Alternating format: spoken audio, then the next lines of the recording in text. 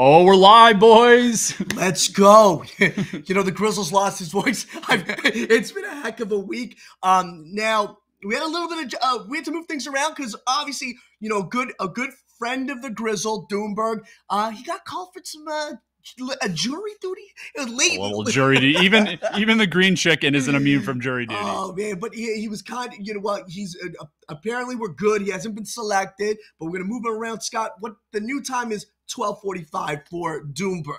Yeah. So let's give a little bit of background here. What are you guys in for? So whether you're an expert on uranium or you're just looking at the industry, because I know there's been a lot of exciting news lately, there's going to be something for everyone here. We have an absolutely stacked lineup of the operators and analysts. So the whole gamut. We put together a pretty stellar lineup. let me take you through who you're going to hear from. Oh, and don't forget an investor as well. One of the greats, Rick Rule. Oh, Rick Rule's going to be on later too. Yeah, we got it all. It's a great afternoon. Yeah, Scott, go hit the lineup. All right, let me tell you who we got. So we got first, we're coming up with Chris Keefer. He's head of Canadians for nuclear energy. Then we have Justin Huhn. He's the founder of Uranium Insider. Anyone on Twitter, you probably know this guy, and YouTube. Then we have Cory Diaz. He's CEO of Anfield Energy, followed up by Cory Belyk. He's the CEO of CanAlaska Uranium. Then we have Randhawa. He's chairman and CEO of Fission 3. Then we have William Sheriff. He's chairman of enCore Energy, followed up by the man Rick Rule of Rule Investment Media. Then we have David Talbot. He's the head of research at Red Cloud Securities. A lot of good insights there. And we're finishing it off. We got Mark Wolbert. He's the founder of Contrarian Codex. And actually, because we shuffle some things around, we get to kick it off. We're bookending it with the man himself, the Green Chicken Doomberg. So it's going to be a packed agenda. Exactly. Yeah, it's a very exciting afternoon, guys. Thank you so much for coming through. Always. You know what impresses me the most, Scott? The community around uranium is so strong. It's one of in terms of due diligence. Obviously we got a lot of folks here today with Uranium Insider and Mark with Mark Wolbert. We've got. When you look at YouTube, Twitter, it's just an incredible resource, really, Scott. Yeah, and don't forget, everyone, this is a live show, right? So get in the chat, talk whatever you want to tell us. Questions. We'll do our best to try to ask the guests if we have extra time. But that's the beauty of this format, right? We're chatting with you. You're here, right? You're right here with us. So it's supposed to be a fun time. Yeah, I know for sure. And so you know what I need? I wanted to set the stage because we actually don't do this, So I thought it would be nice to set the stage because this is an investment conference, and we have a host of great companies, Rick Rule and Red Cloud Financial. Scott, first we gotta thank those that made it, the partners that made this happen. So let's pull up the partner slide. There we go. So we gotta thank Doomberg, Uranium Insider, and Grizzle Research and Quant. So Red Cloud, and first, without a doubt, Red Cloud is a source for the high quality mining research and insights. You gotta check them out. And then Doomberg. You guys know them. Doomberg produces some of the best quality research across the board. He was effortlessly talking about all the mayhem that was in crypto just a couple of days ago. And if you saw him on our last uranium conference, he's just a wealth of information. Doomberg is the #1 finance Substack, Scott. Yeah, and so how do you find him? Is it Doomberg.substack? Yeah, Doomberg.substack.com, and then Uranium Insider. Like Justin, he's a legend. He's a legend in the uranium investing field. That's Uranium Insider, and then Grizzle. Scott, you want to talk to Grizzle Quant? Yeah, so Grizzle Research and Quant is our new newsletter and Substack. We're trying to do things a bit differently. We're using the power of quant, which you don't see a lot of that on Substack. So we're marrying quant with fundamental research to come up with stock ideas, help you understand what's going on in the market, and then most importantly, put together portfolios, sector-specific portfolios, and overall diversified risk-managed portfolios. Basically what we did when we used to have to work at the big banks, we're taking you inside the process and giving you some ideas as well. So a little bit of something for everyone. That's grizzleresearch.substack.com. Yeah. All right, so let's get into it. Well, so one thing we haven't done, and actually this could be a new start to the conferences. Let's just talk about how things are performing. It's nice. It's December. We're getting close to the end of the year. Let's talk year to date, guys. Let's pull up. If we can pull up, this is a nice one. We're all commodity investors here, guys, and I think it's useful to look at how the commodities have done year to date. I brought up just a few. The ones we know. So the blue line there, that is nickel, right? And so Scott, I'm going to pull this up because I have to see this better. And so nickel is the star performer this year. Let me just grab the actual number. So nickel is up 34% this year. It's been a stellar year for nickel. It's got an interesting point on nickel. You want to talk about how the nickel stocks have done it? They've gone the opposite direction. Yeah. So, usually the stocks, they make money off the commodities, so they should track the commodity pretty closely. But you see with nickel, it's been a totally different story. The nickel price has been pretty strong, as Tom said, but the stocks, we put together together a custom basket of all the global nickel miners, and they're down a lot this year. The spread is actually 90% over the year. So it just shows that investors the stocks themselves, the producers, are totally unloved, but not the nickel price. So that may be an opportunity. So that's nickel. That's the blue line. Then you get to the white line, the next line right there. If you guys see that on the screen, that is our beloved uranium, and that's the Sprott Uranium Trust. That's up 6.3%. So not a bad showing. Obviously, you would think all of the tailwinds this year, you feel that it feels like that price should be a lot higher, but compared to markets, it's not so bad actually. Exactly. Then the next is oil. What a ride for oil. Basically flat this year, Scott, up 1.4%. Wow. And then you look at all that movement, right, to only be flat if you got to this point. But we know there's been a lot of geopolitical tensions, and now there's worries about growth. So that's kind of taken some of the wind out of sails of the oil market. But what's interesting, Tom, yes. And so just so in the same way nickel was the flip where nickel's up and stocks are down, talk to oil, Scott. Yeah, so oil is the exact opposite of that. The stocks have actually been holding in better than the oil price, and that rarely happens. We looked over history, and almost every time that the oil price falls, the stocks end up following it. So this shows that investors don't necessarily believe that there's as much weakness in growth and that supply is maybe as strong as the oil price thinks. So it'll be interesting to see how that plays out, but totally the opposite of what's happening in nickel. And then the last one there, and then we can kill the graph, Zach. The last one there is copper. Copper's down 14%. So obviously, the Dr. Copper clearly, with the yield curve inverted, et cetera. So yeah, and so Zach, yeah, perfect. And then so now let's drill further into uranium. So now we're going to pull up the chart. Then here we go. So this is now looking at, of course, the Sprott Physical Uranium Trust, the physical versus the global X uranium ETF. So Scott, you have an issue here where the stocks, the uranium miners have been lagging. So they're down 15%, 14.9%, so 15% year to date.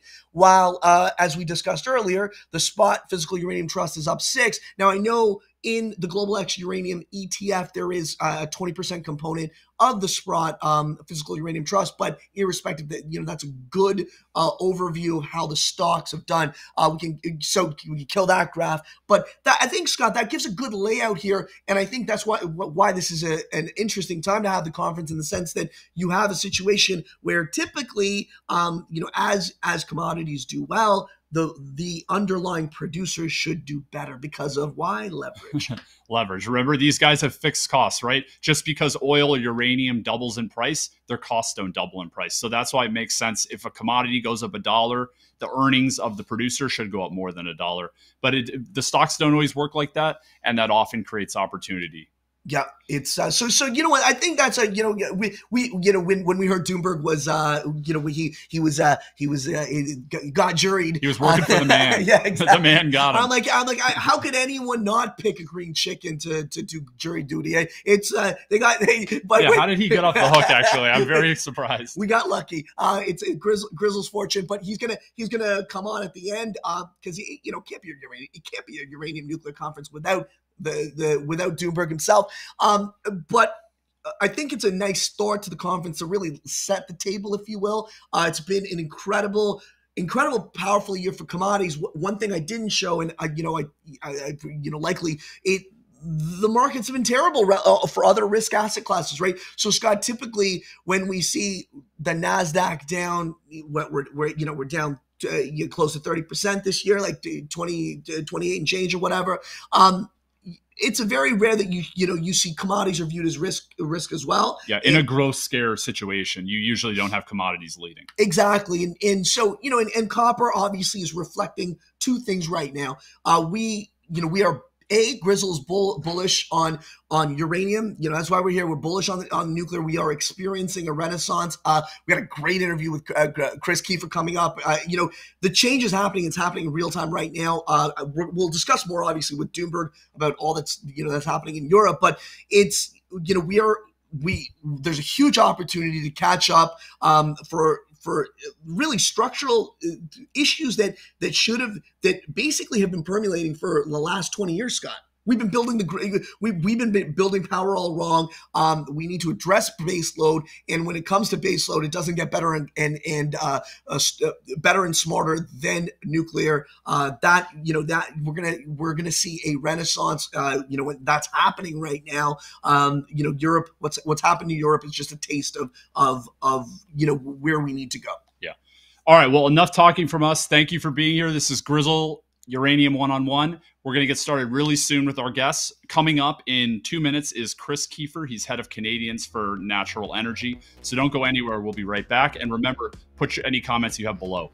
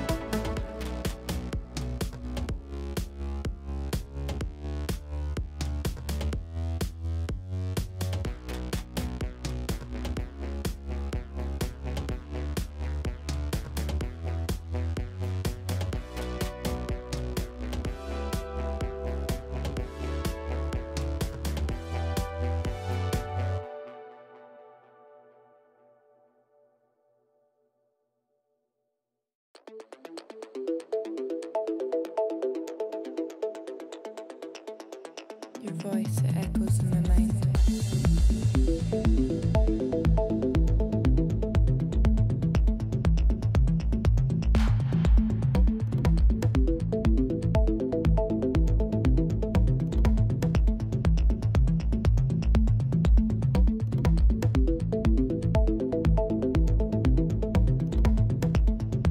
Your voice, it echoes in my mind.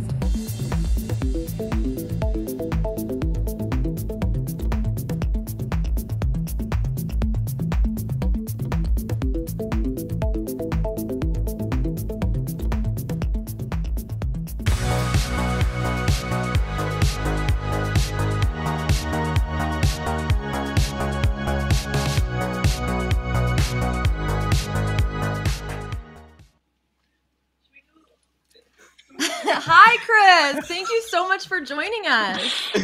It Well, feels thank like you for you're coming having from me. the North Pole. Yeah, it's cold up here. I've been on my Where way are to you Sudbury calling to in give a from, talk at the actually? medical school, and I've got a flat tire, so I'm here in Perry Sound in an auto shop. It's a little chilly. Oh my goodness. It's a place without nuclear power, clearly. Well, no, we're in Ontario, Not- and our power plants are in the south, but a good amount of the juice up here is coming from splitting atoms. Oh, Well, thank you so much for joining us today. And we've never actually gotten the chance to speak. So thank you so much for coming on the Grizzle Uranium 1-on-1 conference. And just for those that don't know, I know you're the president of Canadians for Nuclear Energy. Can you just tell us a bit about the goals of your organization, what it is, and if there was really ever like a pivotal moment that really got you interested in being, an advocate for nuclear energy? Yeah, for sure. I mean, my story is a bit of a weird one. I'm a medical professional by training. I've had a lot of kind of side interests and human rights activism prior to getting interested in nuclear. And that was mostly around issues of, refugee, immigrant rights. I worked as a consulting physician at the Canadian Center for Victims of Torture. So how on earth did I get interested in nuclear and uranium? My son was born about 4 years ago, and like a lot of parents in this generation, when you start thinking out 80 years ahead instead of your own selfish life, you start to wrestle with some of these questions. And started going deep into climate change, getting a little depressed, and started to be a little more solutions focused. And living here in Ontario, I joke we're the France of North America, in that about 60% of our grid is supplied by nuclear. I found that we were onto something here. And that led to forming this organization with a group of compatriots across Ontario and across the internet, really. And over the last 2.5 years, we've seen a lot of success. We started off, holding an in-person event in downtown square in Toronto, mostly talking to homeless folks and folks with mental illness there on the streets, whoever would chat with us. And just over the course of the last 3 months, I met with the Prime Minister of Canada, Justin Trudeau, to talk about nuclear with him, as well as the Premier of Ontario here. And Ontario, I have to say, I think is the most pro-nuclear political jurisdiction in the Western world right now. So it's interesting to be in this position and just to see how rapidly the scene is changing. And that's super interesting, especially because we know nuclear is a great power source for Ontario. But what do you think of Europe's energy crisis? And can you tell us about, the risks of running headlong into, windmills and solar panels as a main source of energy? Do you have an opinion on that? I sure do, as you might imagine. I mean, a lot of folks in Europe are saying, hey, this is all related to pipeline politics and to what's gone on with the Russian invasion of Ukraine. But I was in Europe last year before all of that. My organization attended COP26 in Glasgow, and we made a pit stop in Berlin, actually, to protest alongside renowned climate scientist James Hansen about the closure of their remaining nuclear fleet. And, I'm sure many of the people watching this today know about the app Electricity Map, where you can basically see anywhere in the world what the generation mix is. Well, it was majority coal. I mean, 2021 in Europe had an extreme weather event. It wasn't a hurricane, though. It was something called a wind drought. And we're seeing a touch of that right now. But, coal, even prior to the Russian invasion, even when they had copious amounts of Russian gas, was the number one source of electricity on their grid, despite about a 500 billion euro investment in wind and solar. So what we've seen is a massive misallocation of capital by the Europeans. Estimates are if they'd spent that money on nuclear, Germany would have a completely decarbonized electricity grid and would be well on their way to decarbonizing other sectors like transportation, and certainly not dependent on as much gas from Vladimir Putin. Interesting. And just on that point, we have seen a lot of hesitancy towards nuclear. Does nuclear need any new technologies to overcome this NIMBY movement? Or do you think social opinion is already shifting now that energy security is becoming a main issue for a lot of countries right now? Well, it's interesting. I mean, just look at the UK, where under Boris Johnson, as this energy crisis went into hyperdrive with the Russian invasion, all of a sudden they were talking about, we're not going to be opening a nuclear plant every decade. We're going to be trying to open a nuclear plant every year. The foundation of Great British Nuclear, a whole new government entity focused on trying to bring private capital into the sector to fund nuclear plants, to streamline regulations and site permitting and such. I mean, this is not anything we imagined even a short time ago, that government would be getting involved to try and de-risk the sector, for instance. And that's not because public opinion flipped overnight. That's because of these imperatives of energy security, for instance. So we are seeing a big shift in opinion. Poland's another country that's looking at doing a pretty massive nuclear build out, feeling the pressure of being right on the border with Russia, the victim of these pipeline politics. And public opinion has shifted there dramatically from, about 40% approval of new nuclear up to high 70s now. So we're seeing large changes. And even in anti-nuclear bastions like Germany, reality is knocking hard on the door there. And at least amongst the public, they've swung pro-nuclear, even if the political class and this government formed in part by the Green Party is heading in this kind of death dash towards, closing a large portion of their electricity generation and the worst energy crunch since the OPEC crisis. Yeah, Chris, and maybe you can help understand that. It just seems so wild. Do we have recent polls? Because it seems like the parties are entrenched that it's that we're not going back to that nuclear world. Or I would love to kind of get a better understanding of how the cascade will change from public opinion and changing political opinion. Just what the backdrop is there. Curious on that. It's interesting. I'm from Canada. I think you guys are broadcasting out of the U.S. We have, first past the post political system, which sometimes, frankly, is not really fair. Like the popular vote won't really align with political representation. And so a lot of folks are for something called proportional representation, which we see quite a lot of in European countries. Now that makes fringe parties that only, get 7-8% of the vote potentially quite powerful.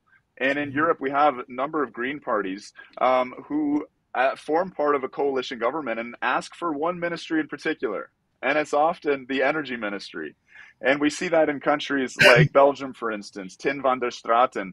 Interestingly, a former lawyer representing a subsidiary of Gazprom in Belgium, who is, engineering the shutdown of 50% of the generation on their grid. That's the Belgian nuclear fleet and its replacement by gas. And similarly, in Germany, you have Mr. Habeck. I mean, this guy's best known as a children's writer. He has a PhD in literature. Somehow got a hold of the energy file, and is hell bent ideologically on this. Now, I mean, elections are going to take a while. There'll be a new election in Germany. Things might shift. There certainly are pro-nuclear parties within Germany. But public opinion is not being reflected, particularly now in the representation, certainly in Germany, when you look at popular polling versus, what the government is doing. And I have to give them a little bit of credit. They've delayed that shutdown that was planned for December 31st until April. Great. And I know you've been tweeting, I just want to pivot here. I know you've been tweeting your thoughts on that big fusion announcement earlier this week from US scientists. Do you think this is like a breakthrough moment for the nuclear energy industry? Because I know people have been trying to get fusion going for decades. No, I mean, this is a scientific breakthrough. It's very exciting from a research perspective. But in terms of translating that into, energy on the grid, that is still a long, long ways away. I mean, what wasn't taken into account there was that you had 500 megajoules powering the laser, which deposited, 2 megajoules, and you got 3 megajoules out. There's still a huge deficit there. And as we know, scaling up energy generation technologies is nothing like scaling up, smartphones or computers or things like that. This takes a long time. We have a technology which is ready to go, which is deployed, which is proven, and that is fission. So we should be paying attention to the fusion space, but I don't think deluding ourselves into thinking that fusion is going to be providing a significant source of electricity, let alone energy, global primary energy. So very interesting news, but I think people are probably, over generously interpreting it. Chris, I have a question with regards to, you always hear about the speed and efficiency with which China can, can build nuclear facilities. And I don't believe, we in the Western world, we're anywhere close to that. The U.S. Recent examples have been, let's be frank, right? They've been disastrous, right? What can we learn from China? And then I get secondarily, and coming back to one of the earlier points, just around the NIMBY, just trying to understand that all better, and because obviously we need to fix this. It's just, how do we do that? Yeah, no, it's a good question. I mean, this isn't unique to China. This is something I study a lot on my podcast, Decouple. I've had over 170 experts on really deep diving this. It's something I call the nuclear secret sauce, because around the world, country after country successfully deployed nuclear on budget and on time. We saw that in the US in the late 60s, in my own country, Canada in the 70s and 80s, France in the 80s, 90s, Japan in the 90s, South Korea early 2000s, China now. And there is a mix there, and it consists of a number of really important factors. One is, low cost capital, no doubt. Another one is, sensible, stable regulations and a generally supportive government. That's super important. Having a design which is proven, that you can standardize and build in serial production, hopefully on the same site. And then there's this key missing element that the industry itself tends to ignore a lot, and that is the human factor side of it. Having the skilled labor, skilled trades available, having a supply chain that's ramped up. So those are the sort of things that are all aligned in China, that, for instance, were all aligned in South Korea until they got a very anti-nuclear president who kind of wrecked their nuclear program. Luckily, they've elected new leadership, which is pro-nuclear. They should be back on track. But that's what we need to be paying attention to, rather than, getting drawn into, well, this new design on a blueprint seems to offer all the solutions to, the problems of nuclear. Design is one element of these kind of 5 factors I've mentioned in the secret sauce, that we have to paying attention more broadly. And a lot of these are going to be responsive to social policy, and hence the role of advocacy organizations like my own in trying to create those policies. And some critics have said that high costs and, long construction cycles have made renewables, competitive with nuclear today. What do you say to that? Well, you can't make an apples and oranges comparison here. Around the world, every time a nuclear plant closes, it's replaced by gas and coal. And that should tell you something, right? What makes nuclear very useful, especially in an energy crisis where fossil fuels are becoming scarce, is that it can replace fossil fuel services. And we saw that in Ontario, where I'm from. Our grid was 25% coal in the early 2000s, and we used nuclear for 90% of the power to replace coal. We replaced like with like.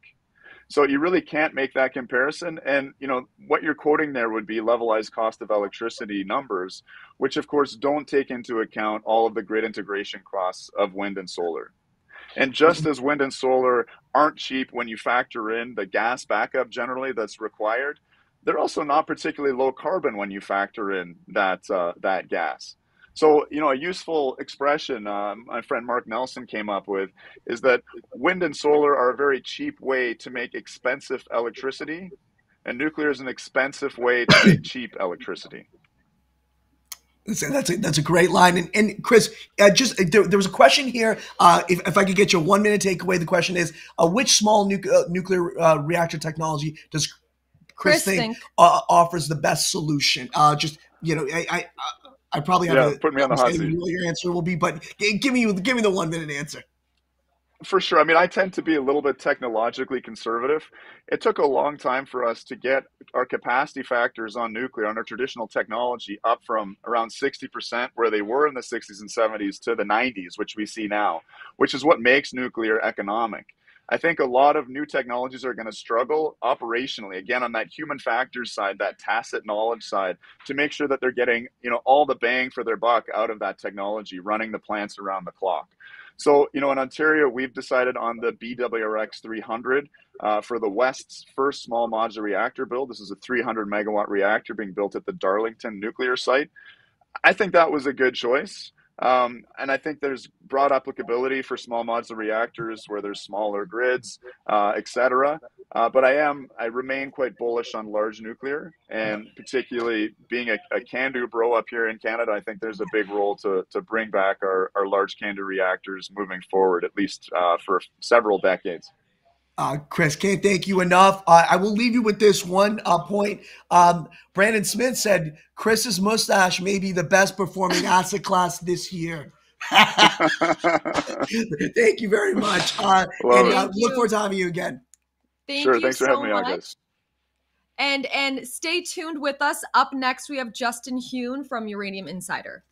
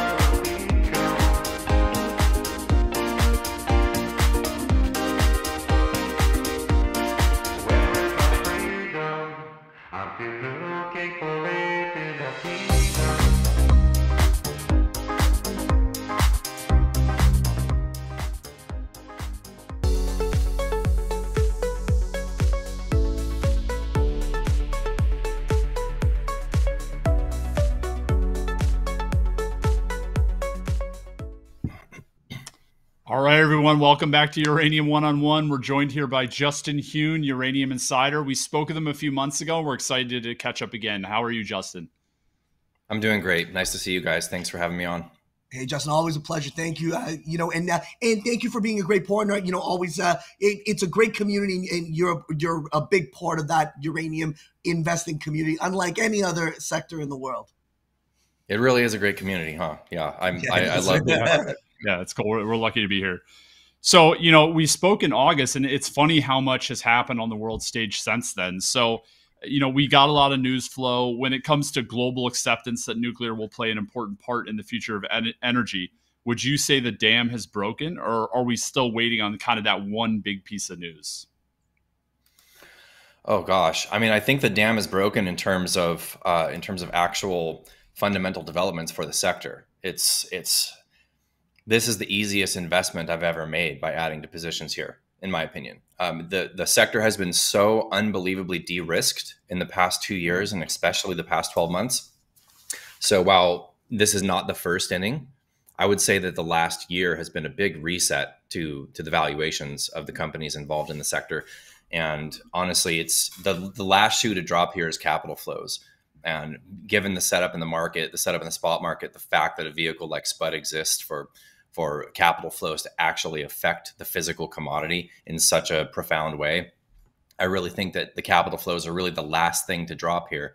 And when that happens, it should be a pretty incredible move to the upside, in my opinion. So everything is de-risked. I mean, the Inflation Reduction Act supporting clean energy, both with investment tax credits and production tax credits for existing nuclear utilities, really effectively has de-risked the production of nuclear energy in the largest fleet in the world in the United States.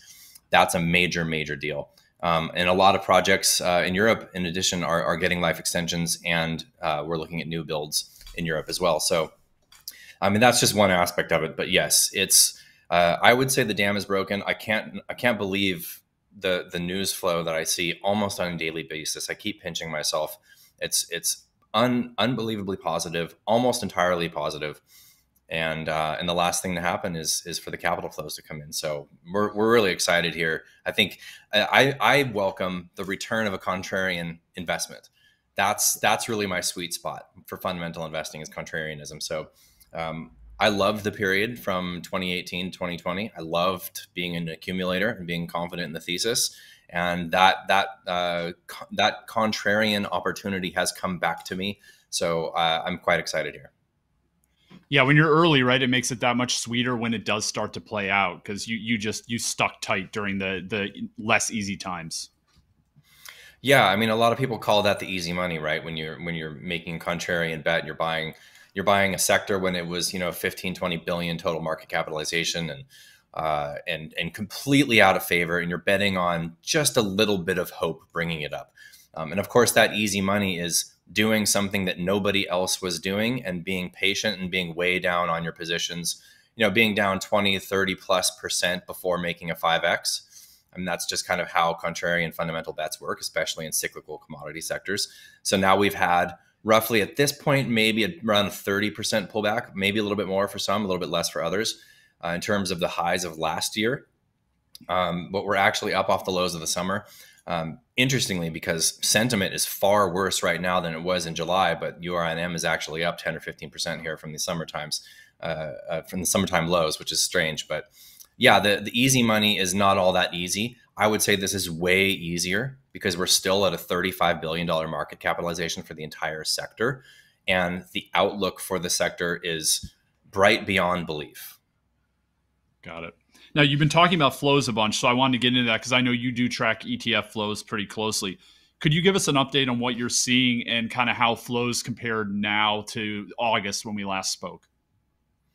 They're roughly flat since August. There's been a bit of issuance. There's been a bit of redemptions. It's roughly flat since August. Not a lot of capital flows happening this year, especially since April or so. Gotcha. Now, could you just refresh our memory on how important are those ETF flows to the price of uranium? Like, is it a big driver, the Sprott uranium ETF, or just helps people who aren't very familiar with the vehicles? Like, what drives what? Sure. Well, the SPUT vehicle is held by the ETFs. So when there's capital flows into the ETFs, some of that capital goes into SPUT. And if it's trading at a premium to discount, that'll actually equal uranium purchasing or capital issuance, trust unit issuance, capital raising. and uranium purchasing. But the ETF flows tend to roughly be in line, historically speaking, with the flows into the physical trusts.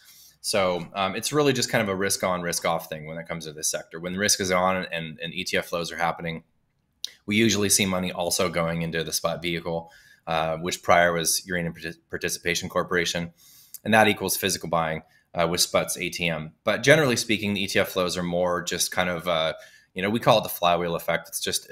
The money comes into the ETFs buy the underlying holdings, and the whole sector moves. And you can really see that and kind of feel it when you watch the stocks on certain days. You can sort of sense when the ETFs are buying, you can sense when they're selling, because the whole sector is kind of moving up or down in line with the ETFs. And it's a big driver when the capital flows come in, and the ETFs are the more liquid vehicles, with the exception of maybe Cameco and SPUT, to some extent, NextGen and Kazatomprom. But when you really see the liquid vehicles get capital flows, that's when you know institutions are taking notice. Even though the ETFs, there is larger retail ownership by URNM. URA is a bit more liquid, has a bit more institutional ownership. But yeah, the liquidity is what brings the bigger money into the ETFs and SPUT. Just maybe just a question just on how you view, as performance comes back, how large caps will perform versus small caps, how you see that playing out, as we come back. Well, I mean, as a general rule, the large caps typically will be the more liquid, safer investments for larger investors. So that's the Cameco and NextGen, the ETFs and SPUT. It's pretty much, and there's a few others, Denison, Kazatomprom, to some extent Paladin. But typically in any sort of resource market, the quality small caps during a bull market typically will vastly, vastly outperform the large caps.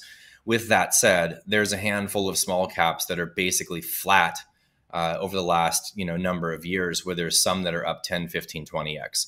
So you have to be very, very choosy about what you're buying in this sector. The sentiment has been pretty bad over the last month. It seems like it's slightly improving right now for whatever reason. But, I see some folks complaining on Twitter, is like, I've been in this since 2017. When is it going to move? And I'm like, 2017?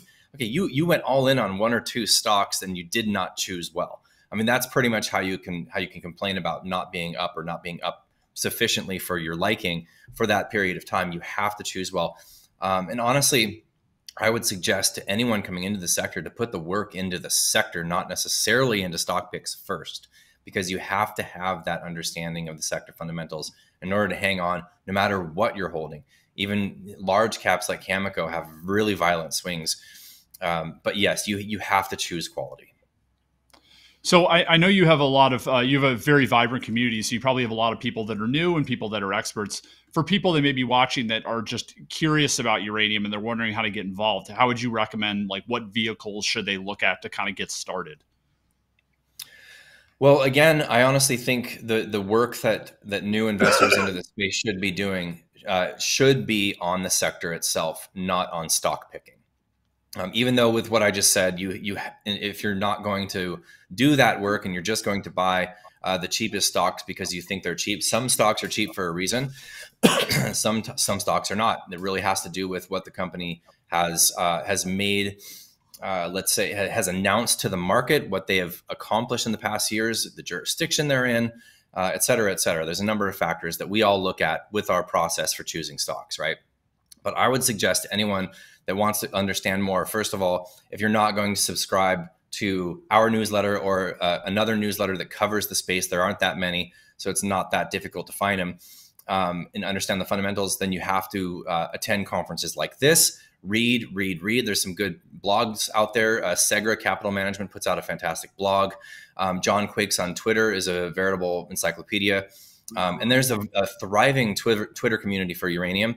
And if you just plug yourself in there and start asking questions, you're going to start accumulating some knowledge on the space. And that's, in my opinion, it's very, very hard to hold on to this sector because of the volatility, and you have to understand it, and you have to understand the fuel cycle in order to maintain conviction, because it will shake you out. We've seen a lot of shares change hands in the past few months, and there's been a decent amount of capitulation coming from retail. It's just how it is. It makes a market. It's all good. But if you want to make a fundamental contrarian bet, you better understand what's getting you in and what will get you out. Justin, there's a question here from we're live, which is nice. You know, and we got a thriving a chat happening on the live stream. A question from Frank. Justin, lots of turbulence and uncertainty in Kazakhstan. Recently announced leadership changes at Kazatomprom, the largest uranium producer. Can this impact supply cycle further? Reading tea leaves.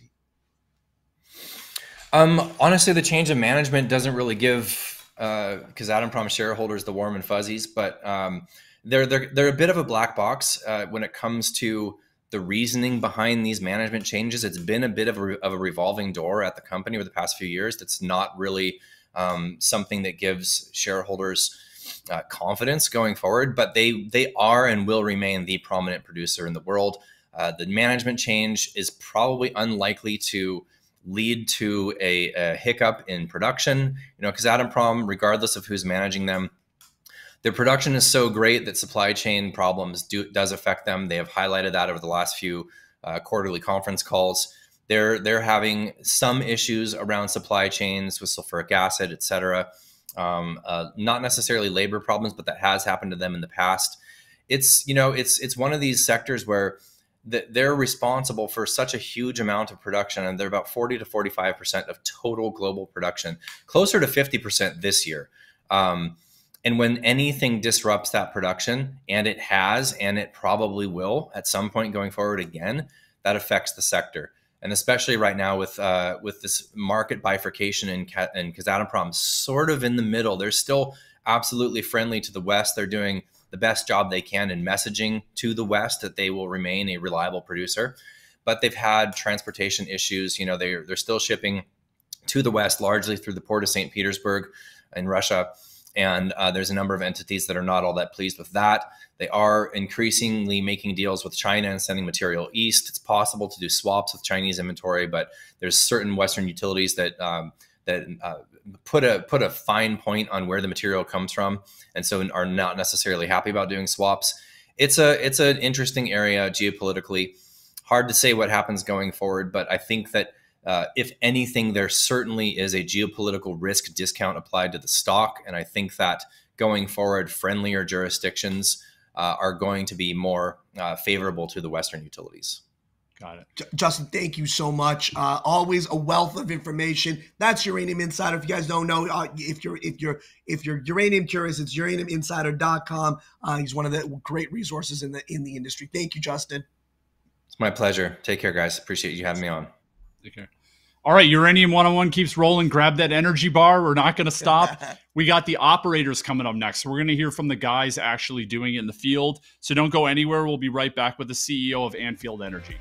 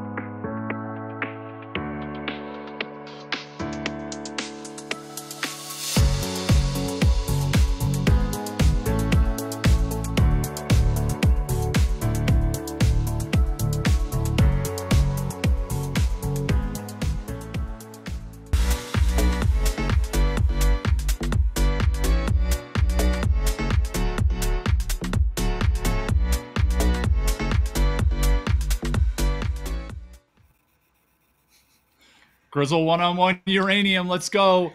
So we're joined by Cory Diaz. He's the founder and CEO of Anfield Energy. Cory, welcome to the show. Thanks very much. Great to be here. So Cory, I want to start off with a big picture question.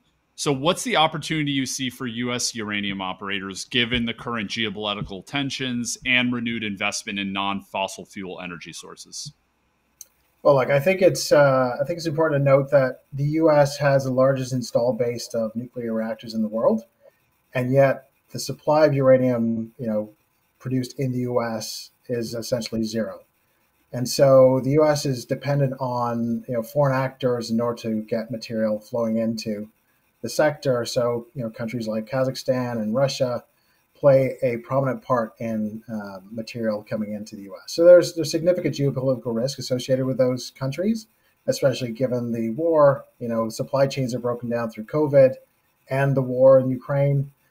I think it's important to note that Kazakhstan, a lot of the material that would come through Kazakhstan to the U.S. would generally go through Russia for conversion and enrichment. And given the relationship between the West and Russia today, conversion and enrichment isn't something that's likely being used by utilities in the U.S. So, I think it's an interesting position to be in now as a U.S. producer or near producer, because U.S. utilities are going to be looking for other suppliers of material. And certainly we are in the position to replace some, not all of the material that would flow out of Kazakhstan, but certainly we are in a much better position than we've been in the past 3 to 5 years.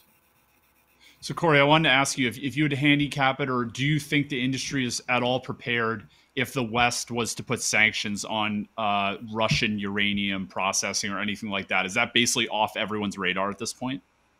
I think it has to be. I think, one of the issues is that over the years, Russia has become, a dominant player in conversion and enrichment.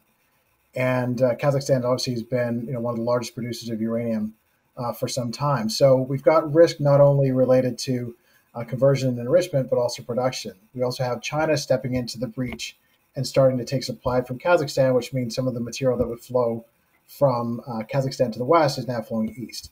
We also see Cameco supplying, China Nuclear with material. So we're seeing that China is, the dominant player when it comes to uranium demand.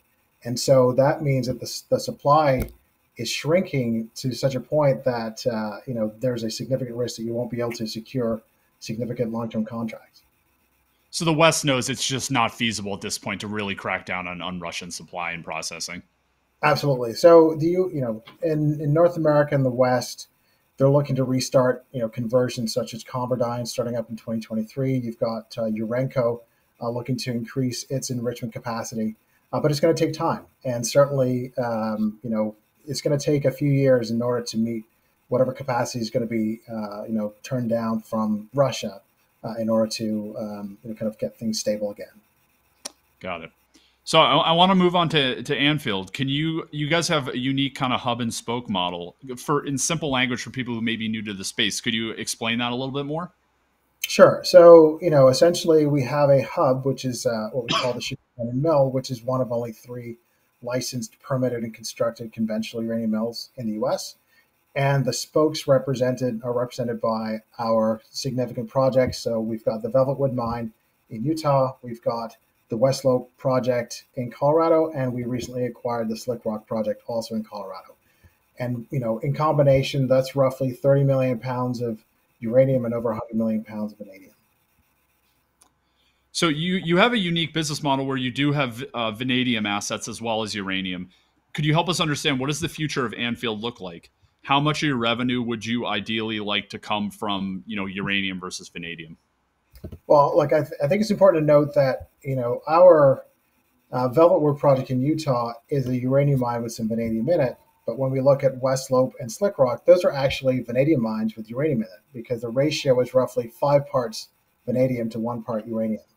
And so going forward, our expectation is that uranium will be the dominant revenue source for us, because we'd expect to see uranium prices in the triple digits in the relative near term. And the way that vanadium is priced in the market, if you get above, call it $20 per pound, all of a sudden a whole bunch of new supply comes online, because there are giant mines that supply vanadium which aren't uranium related, and that will kind of put a cap on the price. And so if it's in that $10 to $15 band, then we can continue to produce uranium and vanadium and not affect the larger market when it comes to kind of companies that are looking to strengthen steel through the vanadium process. So our aim is to have a uranium dominant revenue driven business. Yes, it sounds like as good stewards of capital, you wait for a price response on either of those to make investment decisions, to decide what that split would look like. Yeah, but I think either way, at this point, it's not really relevant in terms of what the split will be. What's more important to us now is the general macro environment and the trend of the uranium price. So we are, in a production go forward position at this point in time. So we're moving straight, full steam ahead to get the mill up and running in order to start producing. Gotcha. All right, I have a slide I want to throw up that just has some of your assets so people can understand where you're located. Could you tell us how you decided on these particular properties when you were putting them together? Kind of let us get in your head a little bit. Sure. So look, we've been involved in uranium, since 2013. And, our idea was that, it's an unloved sector, an unloved commodity, and it's a great time to start acquiring assets in a low price environment. So our first transaction was with Uranium 1, which is owned by Rosatom, which is a Russian state-owned entity. And at that time, we acquired the Shooting Canyon Mill along with the Frankham Mine, the Finley Tank Mine, and the Velvet Wood Mine. And then in 2016, we did a second transaction with Uranium 1, whereby we acquired assets in Wyoming, which are ISR or in situ recovery assets.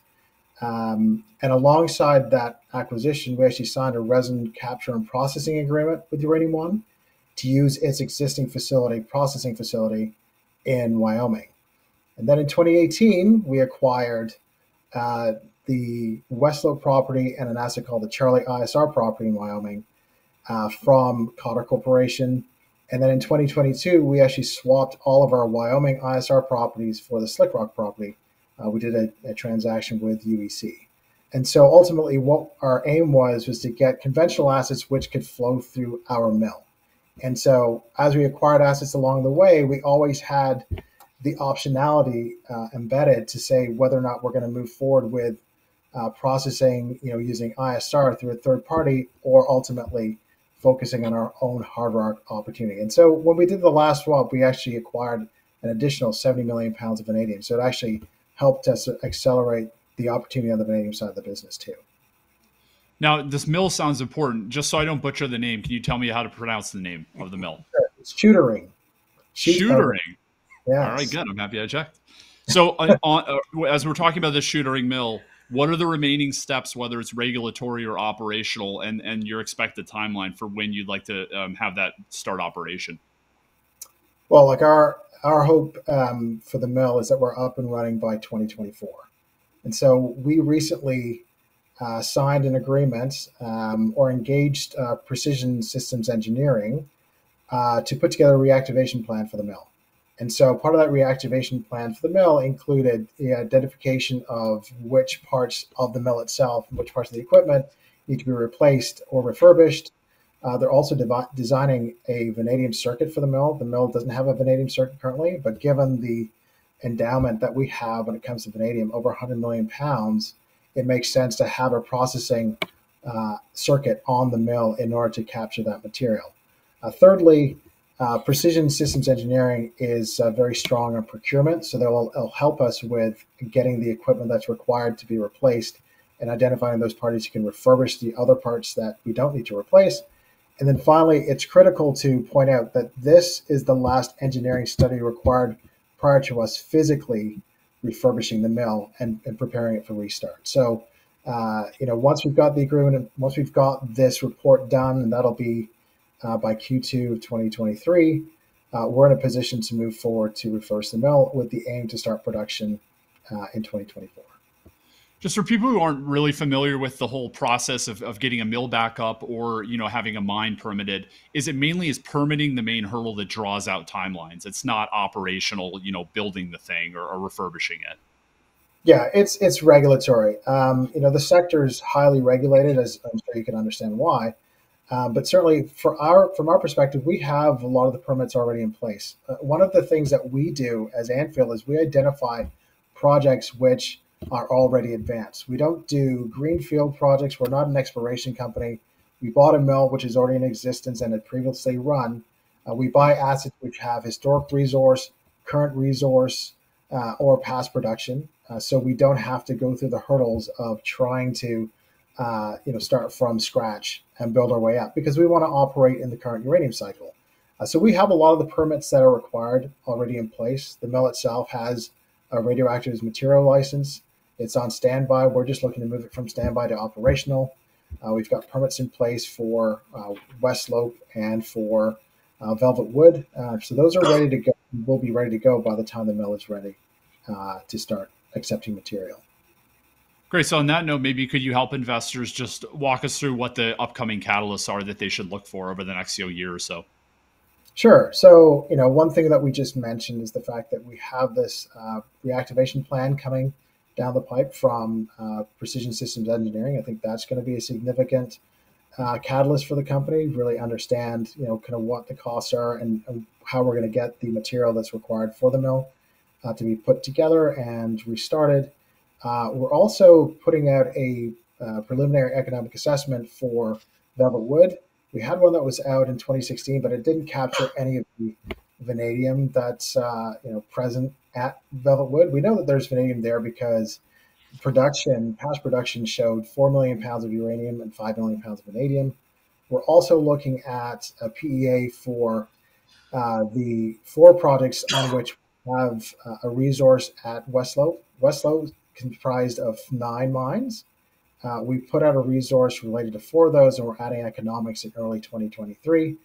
We may look to package both the West Slope mines with the Velvet Wood mine to create an even more global resource and economics. And so that'll be a significant catalyst in early 2023. And then later on in 2023, we'll look to put out economics and a resource related to slick rock. So we've got a lot of resource related and economics related needs to be coming down the pipeline, and just to show everybody that there's significant value in the company, despite the fact that we're trading at a significant discount to our peers. Now, as we just think about the uranium price that would be required to make all of this viable, what's kind of the range that you're looking for that would make it kind of a no-brainer to bring the mill on and any additional assets? Well, we turn the mill on today if it were ready. I think the important thing too is that we've got, as I mentioned, vanadium mines with uranium in them. So the vanadium content in that mine adds significant value to the ore, especially when you're transporting, and certainly serves as the potential, an offset when it comes to expensing material. For example, if we're looking at rock, if we're looking at $50 uranium and $10 vanadium, that's essentially, $100 per pound, right? As opposed to just 50 with the uranium. So having that balance allows us to move forward on the mill much more quickly than waiting for a higher price environment. Gotcha. Well, Cory, this has been a great conversation. I know there's a lot more to dig into on Anfield, but it definitely piqued our interest. So we'll be watching you guys closely. So thanks for being on Uranium One-on-One. Well, thanks for your time. I appreciate it. I'm happy to come back. Thanks a lot, Cory. All right, that was Cory Diaz, CEO of Anfield Energy. Don't go anywhere because we're coming right back up with the CEO, Cory Belyk of CanAlaska Uranium. Back-to-back Corys. Let's go. Let's go.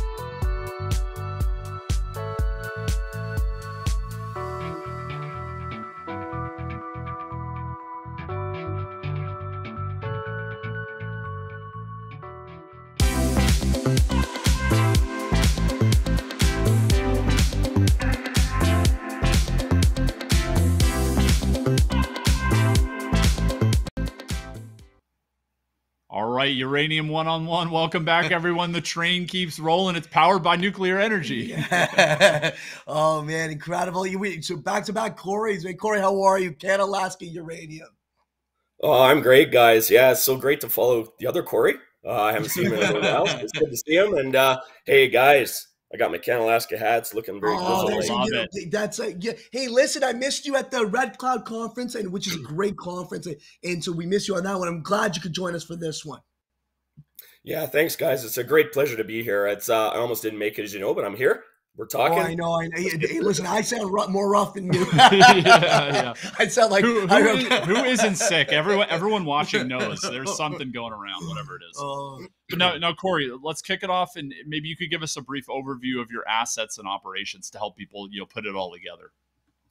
Yeah, no, that's great. Well, we're a junior explorer focused in the Athabasca Basin, and we've got some great projects, over 300,000 hectares in the Athabasca. That's Saudi Arabia uranium, and we really pride ourselves on picking up those great assets in the Athabasca, moving them forward toward discovery. And I'm sure we'll talk about that in a few moments. But we've got an incredible set of assets in the basin. We've also developed a great nickel portfolio. We're not here to talk about that today, but nobody wanted to have these conversations for 10 years, and what do you do for shareholders? So we developed a district scale nickel portfolio in Manitoba. So we're one of those junior explorers that deploys that hybrid project generator and explorer model, and I think to great success. Great. Now, you have some great slides in your deck, so I did want to focus on it, talking about small scale nuclear power. So my question is, does the U.S. have commercial projects coming? And can you give us your opinion on the potential of small scale nuclear to, change the economics, but also public opinion about nuclear? Well, I think it's going to be a game changer for SMR technology being rolled out into civilian use because, I think in the U.S., if you just look at NuScale, I believe out of around Idaho, are sort of moving through the process of getting their first SMR sort of out the gate. And I believe it's 2029. At least in demonstration phase. So that is moving forward. And, I think in the U.S. in particular, it'll open up incredible jurisdictions that haven't had access to those large-scale nuclear projects historically. And I really do believe it's going to be a game changer. And that's backed up by what's happening in Canada. And the slides you reference, for instance, the Darlington plant in Ontario, which is traditionally a large reactor complex, is putting in 300 megawatts of SMR technology. And that decision point through to build and first power is 6 years. That's virtually unheard of in the nuclear space historically. So it's incredible. And that's going to supply clean energy, SMR technology energy for 300,000 Ontario homes. And then in Saskatoon, these eVincis, these are 5 megawatt tiny reactors. They're the size of a large van. It's going into Saskatoon in a consortium between Westinghouse and the SRC, one of the local research groups.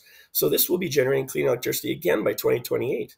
This is not fantasy. This is reality. And this is this old nuclear technology from, the warships in the US, for instance, now being deployed to civilian use. And that is a game changer. Yeah, that's good. It opens up jurisdictions that can't support the big reactors. So could that be an opportunity, like that smaller one there, like let's say for hospitals, etc. Like there's a plethora of uses for that kind of stuff, right? Absolutely, there is, because it could be hospitals, it could be mines. Right. I'm hearing about it, mining operations that want to go down the ESG beneficial path, if you want to call it that. They're talking about supplementing what's historically the coal or gas-fired energy with a on-site small modular reactor. And that is just incredible discussions that are happening. And it's real. It's not fantasy. And, well, and also just versus diesel, right? Like that's absolutely huge. Yeah. Yeah. It is huge. It's a game changer. And that's just getting going. But what I really want to emphasize is 2 years ago, the conversation was, oh yeah, it's fantasy. When's that going to happen? It's happening by 2030. And we have to do it today in order to reach the goals of 2050, where if you go to the WNA in September, where I went, and you listen to the Director General talk, and she goes, you have to start today to build out at least 2 times your nuclear fleet, possibly 4 times your nuclear fleet, in order to reach the goals of society by 2050, cleaning up the environment, cheap, affordable baseload electricity. That has to happen now. It's starting to happen. This is one of the tools we have at our disposal that's real and now. Man, the outlook on nuclear just keeps getting better because, you know, you have a public opinion shift going on now, and then you have this coming right after that. It seems like all the kind of balls are falling. I'm ruining the saying, but everything's falling into place. Yes, all the blocks are falling into place, whatever it is. You are so right. Everything is falling into place. I think one of the last pieces to actually come yet is that the politics has to get on board and fully just go, we need to do this now. We cannot wait. It's a tool we have. We're doing it because it's better for society globally, not just regionally, globally. And I believe that shift is coming. It started, and it's going to be something special, I believe, in the next 20, 30 years. Now, let's move back to CanAlaska. So tell us about your West MacArthur property and drill program and kind of a history of the assets. And I was very interested to see your relationship with the industry giant Cameco. Oh, well, do I have an hour? Well, the West MacArthur depends what you want to do with your time. The West MacArthur project is truly special. And I will just open by saying it is the newest high-grade uranium discovery in the Athabasca Basin. Now, Fission Energy might debate that, but I'm very happy for them having their success recently. That's great for Dev. But I just want to say that West MacArthur is special. We have a long history there. It was developed really in the last cycle for CanAlaska. When I was with Cameco, which I was with Cameco for almost 25 years, I did the deal from the Cameco side to get Cameco involved in the project because of what was happening at the nearby Fox Lake deposit of Cameco's. And that's a 70 million pound, 8% average grade mineralized zone right near the property boundary. So that effort about 7 years ago brought in Cameco, did the first work, made the discovery of our 42 zone, and then we got back operatorship. Yeah, 42 zone. And then this year we looked at the old geophysics and went, look, we can refine this with new technology. So we went in, committed to doing new geophysics along that C10 South corridor, and we repositioned the target. Our very first hole in the summer on that 15-kilometer stretch of repositioned target intersected 9 meters of 2.4% uranium. Now what we're calling the Pike Zone. There isn't another hole along that entire corridor, except for 42 zone, where we have 8% uranium already that has intersected this target. We followed it up through the summer with additional holes, and we drilled up to 25% uranium at the Pike Zone. So this is truly an evolving high-grade target that we haven't even touched the ideal target of the unconformity on.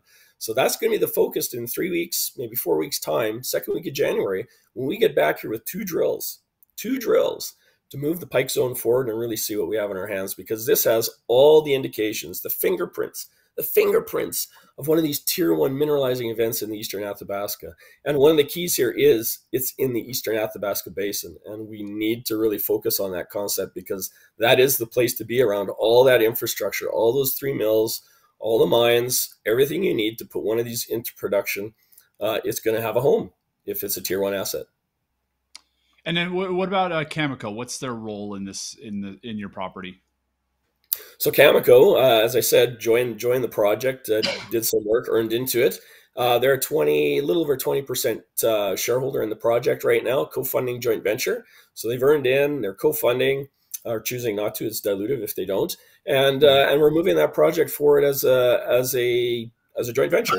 And they're a great partner. I mean, I spent a lot of my career at Cameco, as had my vice president, my current vice president. So, you know, they are a great team. We discuss ideas. We talk about the technical aspects. We talk about what we see in the rocks, what it might mean, and all to the betterment of the project moving forward. So it's a real strong partnership to have. And, you know, ultimately in the Eastern Athabasca, Cameco and its assets, they have a need to feed those mills. So we have a partner that is going to have a need. That's great. Now, I wanted to move to another opportunity, which is kind of the supply depletion in the area at the nearby mills. So can you explain what's going on to our audience and how this is an opportunity for CanAlaska? Oh, yeah, this is an incredible opportunity for CanAlaska and its partner Cameco in particular, because just in terms of CanAlaska, you have 3 mills in the Eastern Athabasca. You've got the Rabbit Lake Mill, which is sitting idle, has been for many years because it doesn't have a source of feed. You've got a Reynolds McLean Lake Mill, which takes the Cigar Lake ore currently. Well, that mine has about 6-7 years of mine life left, and it shuts down. That mill will be shut down post Cigar Lake in about 7 years. Then you've got the Key Lake Mill complex right near McArthur River. And McArthur River is just restarting. And when they restart, they've got about 15 years of mine life left, and that's it. So there's no more reserve. So imagine a world in the uranium space where you've got 20% of global uranium production coming offline within 15 years. Now that sounds like a long time, but if we find a McArthur River today at West McArthur, which is what we think we might be onto, it will be at least 15 years to production. There is already a problem in the Eastern Athabasca whereby those mills do not have a source of tier 1 feed. There's tier 2 deposits, but they need a much higher price of uranium in order to come into production. So whatever we can find that looks tier 1, like Cigar McArthur, like we think we have, that automatically has a home. It displaces all the other assets. And I will say that in the last cycle, the deposits that were found and the sales that happened in the Eastern Athabasca of those deposits generated much higher returns for the shareholders in the junior space. They were valued at about $8 to $9 a pound in the ground for the resource, versus in the West where you might expect something around $3 or $4 a pound in the ground. So there's an automatic uptick because of that infrastructure and because of the need of that infrastructure for these deposits. So that's really the strategic opportunity for CanAlaska and shareholders, is to feed into that infrastructure with anything that we can find that looks to be tier 1. Okay. Cory, I got a question. We got a very active YouTube, so that's the power of live. From Frank. Cory, with your uranium asset potentially becoming the next major find in the basin, would you consider spinning off the nickel asset? Any interest? Absolutely. Let me be clear. We're a uranium explorer. Nickel was a hobby, a great hobby, when no one wanted to have this conversation about uranium. So we are looking to find ways to monetize it, and a spin out is one option available to us. We've developed a district scale nickel portfolio that is second to none. You cannot step into a sulfide nickel belt like the Thompson Nickel Belt, the 5th largest on the planet, with a district scale portfolio with mineralization on it that's ripe for the picking, and it hasn't been explored in 40 years. So we're waiting for the right partnership. Spin out, absolutely. Let it float by itself. It is a company maker portfolio. Great question. Now, before we run out of time, I wanted you to take us through what would you say are the key catalysts for you guys over the next year or so that investors who are new to the story should be looking for? Yeah, key catalysts is West McArthur. Let's be clear. I mean, the Pike Zone, it's brand new. It's a few months old. We're drilling high-grade mineralization over the right widths. It's got the right character, the alteration associated with it. The rocks, they smell. They smell like that high-grade uranium, which I'm so familiar with. Spoken like a true explorer. Smells like steamed Brussels sprouts. It is diagnostic when you're around that high grade. So Pike Zone is the focus. We've got a $10 million program plan for the Pike Zone area, the immediate area around that. We're going to move that forward for our shareholders. It's approved through the joint venture, and we're looking forward to getting at it in the second week of January. Now, we've also got a second project that we're tackling down around the Key Lake Mill, which, again, needs feed in about 15 years.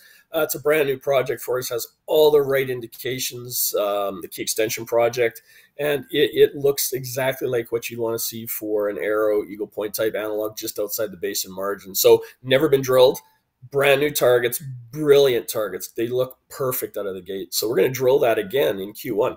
So we've got a lot of news flow coming with 3 drills on the ground in Q1, pre-PDAC, rip, roaring, ready to go. And that's not even including our work with Basin Energy, who's a new entrant into the basin for us. We generated some projects. Here's the project generator model. We generated some projects and turned that project generation into a $15 million Australian deal to move 3 of those projects forward. Literally cost us $100,000, turned it into a $15 million opportunity for our shareholders to move toward discovery, to de-risk those projects toward discovery. So we're just getting on the ground there.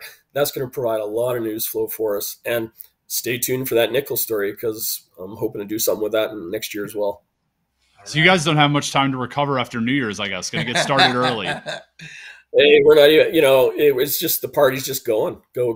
I mean, there is no, we are ready to go. We're fully funded, and the team is just itching. They don't even want to take a break, to be honest.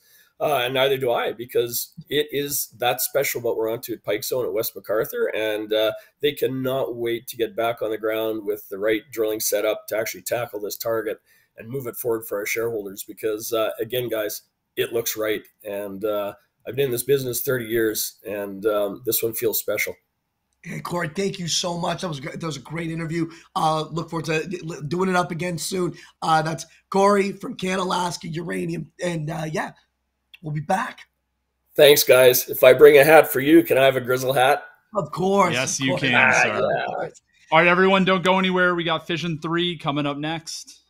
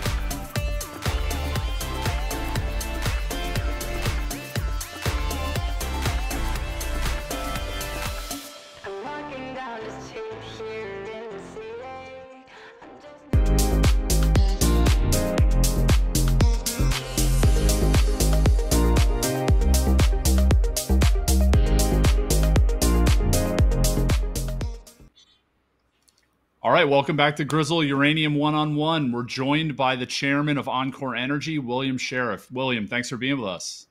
Hey, good to see you guys. Thanks for having me. Thanks for joining. So first, can you talk briefly about the history of enCore and your asset footprint, both geographically and geologically? Sure. enCore is really a second generation, if you will, of Energy Metals Corp., which was a very successful company in the 04 to 08 timeframe during the quote last uranium round. And after being a bit of time selling out there to Uranium One and going on their board for a couple of years, took a number of the people that had come with me, and we left to start enCore. Unfortunately, our timing on that wasn't particularly good, or it was, depending how you look at it. It was about a month before Fukushima. So we had about a decade to plan our strategy, which is paying off big dividends now.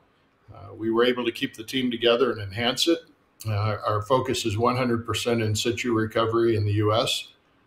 We're not looking anywhere else. We're not going anywhere else. The U.S. is the world's largest country in terms of consuming nuclear power. We produce essentially zero, have the capacity to produce most of our needs, but just don't right now, largely a function of pricing. And having had dirt cheap Russian imports for a number of years. But we've got a pipeline of production assets, starting with Texas, where we've got 3 of the only 11 licensed ISR plants in the U.S. These are 3. This is pro forma looking, includes the deal we just announced with Energy Fuels, purchasing the Alta Mesa. It hadn't closed yet, but we know it will, so we'll call it as good as ours. We still have to pay for it. I guess that's a small problem, but we've just concluded a major $69 million bought deal, so that's not an issue. It's just a matter of haven't got the papers to closing yet. So we have 3 of the only 10 licensed processing plants in the U.S., along with the deepest staff of experts in terms of ISR technology, including even one of the 2 inventors of the process some 40 years ago. So from the board through management down right into the 30 or so workforce we have in the field, which is growing almost on a daily, certainly a weekly basis. We're ready to hit the road and be in production. We have contracts lined up. That first production comes mid next year into the second quarter. It has a very steady growth profile over the next 5 years. We'll be hitting roughly 3 million pounds a year in 3 years in Texas. First one, of course, comes on at Rosita. That's a hub and spoke arrangement where the initial production comes from on site, and then we'll be feeding it from remote locations within a 50 or 60 mile radius of the plant. And then in a year, maybe just a hair under a year, Alta Mesa will kick into gear, and that's really the big project down there. It's got 2 million pound a year capacity, fully licensed. We've been doing a bit of sprucing up on that during the first part of next year, and then drilling a well field and turning on the tap, so to speak. So should be well on the way to our goal of 3 million a year in 3 years. So you did mention there's been cheap imports, and that's kind of been the status quo for a long time. Do you think there's an opportunity, given what's going on around the globe, for U.S. domestic North American supply to kind of replace some of that? It will, and I think if you look through the history of the uranium market, probably at least half of the time that there's been a uranium market, there's been a premium on North American. In fact, for years there were two distinct prices. Free or Western world uranium price was much higher than Soviet bloc pricing. And I would be a bit surprised to see that sort of thing, even if not in a factual separate pricing, but in a de facto pricing mechanism. And the domestic utilities are going to pay a little bit more for domestic certainty of supply. Right now we're 21% reliant upon Russia for imports, which, as you are probably aware, is a bit problematic at the moment. Yeah. No, so I wanted to look a little bit at the pricing environment. So, kind of, what are your thoughts on what are your expectations of the uranium pricing environment when you're putting, when you're trying to permit new projects and put money behind new projects? Are you looking to say, where we are today, I'm going to make sure it works, maybe even lower? Do you have expectations that the prices should be higher based on everything, all the recent catalysts? Kind of, what are you thinking? Yeah, a couple of things. Yeah, we've had an incredibly good or fortunate track record of calling the price going back to 1999. And at least members of our team, primarily Mark Paliza, has had great insight on the pricing. The one thing we didn't see was the Sprott Trust come in, which was a very positive disruptor, soaking up so much of that spot overhang. So that changed it. But we aren't one that's looking for. Well, we're well aware of the situations exist to deliver us another spike like we've seen in the past with uranium. Our company's built upon a more steady, say 8 to 10% increase in demand and pricing over the next decade. We do think we're in the best environment for it since pre-3 Mile Island. That is, we're in a sustainable operation here, a time frame multi-decade, that we see the price will move on up, within, certainly by the end of the decade, getting close to 100. Now, that's just if you remove any geopolitical spikes that might come or arguably even are very likely to come. But investors need to be really, really aware of the fact that, if an event happens in the world, it doesn't reflect itself in the uranium price tomorrow. It reflects it in the uranium price somewhere in the next 2 years. The fuel cycle is so different. In oil, if something happens, you see it in the oil market instantly. But the time frame is so different. It takes 2 to 2.5 years from the time we produce a pound of yellow cake until it actually goes in the reactor. And all these nuclear fuel companies, all the nuclear utilities, they contract for multiple years ahead, so that there isn't an immediate shock reaction in their ability to deliver electricity to the consumer. So that's probably one of the biggest single things, if I could leave investors with it, is understanding that time delay is, yes, it is baked in there. Even now, the slowdown in product coming through St. Petersburg, Russia, which is the only western outward outlet for Kazakh uranium, all goes through the port of St. Petersburg. It slowed down. There's only a handful of carriers that can take nuclear material anyway, and then with the war zone, it's even greatly more reduced. So while it hasn't dried up, it's slowed down. That slowdown's baked into the nuclear fuel cycle, and you will see it over the course of the next year and a half. And I think there was a great deal of disappointment in the market that when the slowdown happened, nothing happened in the uranium price. And but it's really quite normal because it's not an instantaneous reaction. So that's something people have to get used to. And requires a bit of patience, but once the cake's baked, it does show up. Yeah, I think that's the biggest piece of learning for investors that may be in another sector, another commodity, and then they come into uranium. It does help to understand that for sure. Absolutely. Lots of different nuances in uranium. Yeah. So now, can you talk to us a little bit more about your recent Alta Mesa transaction? It looks to be kind of the most near-term production source. So, can you tell us why did you buy it, and what's the plan for the assets? You mentioned that a little bit earlier, but maybe expand. Well, like most resource companies, it's a whole lot less expensive to go and buy resources than it is to find them. Exploration per se is not something that's urgently needed in the uranium business. It's expertise, it's people, it's being able to permit, operate, extract, and market your commodity.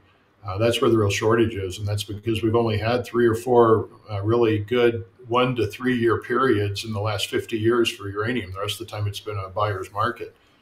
So what we're missing is a whole couple of generations of talent in the field.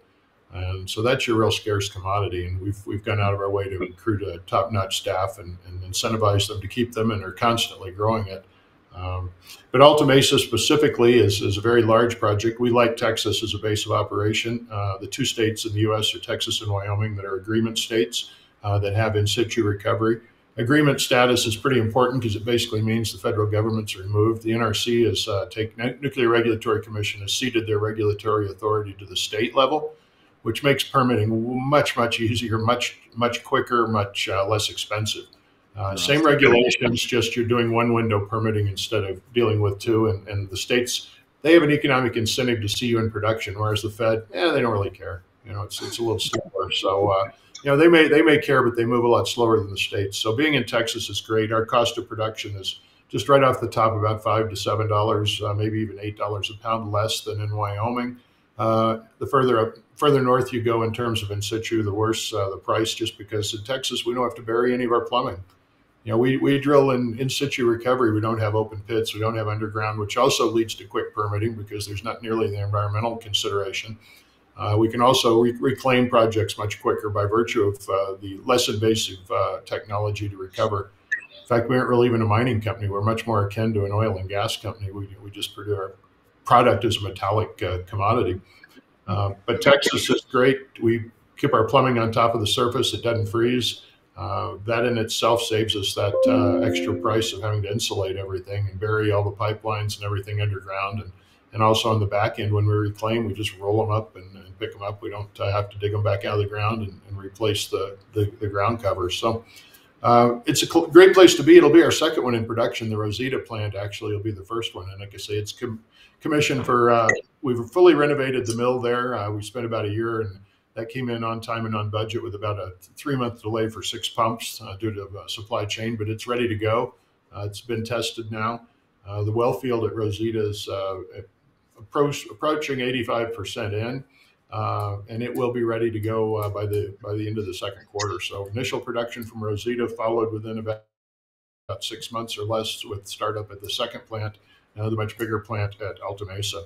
And the real driving factor for us, aside from the licensed production facility, which is obviously a huge leap in terms of CapEx and permitting, is the huge land package. It comes with 200,000 acres of private land in the state of Texas, right smack in the middle of the uranium belt.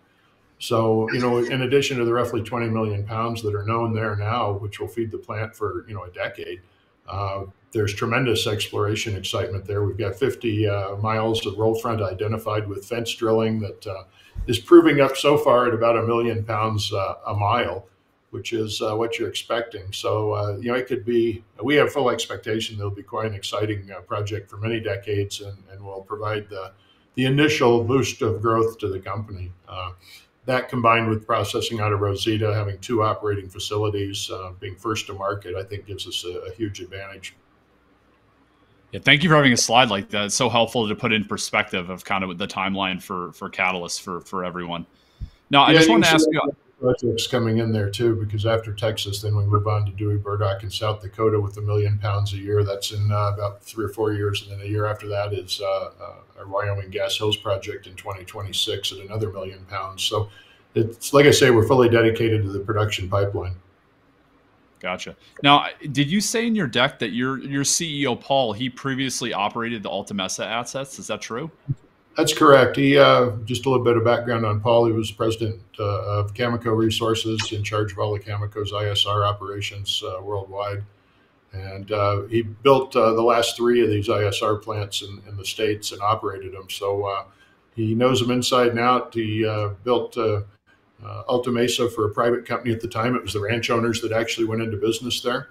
I built the thing in 11 or 12 months, came in under budget and in production, was one of the few people actually selling into that big spike you saw back in 06, 07, and sold uranium from Alta Mesa as high as $135 a pound at the time. So, his knowledge and the rest of the team, most of our team's got 30 to 40 years experience. So, that sort of experience is invaluable when you're starting up, especially multiple operations. Now, there's one other slide that I wanted to show because it's a good one. It's just kind of on the nuclear, the process. So, Sure.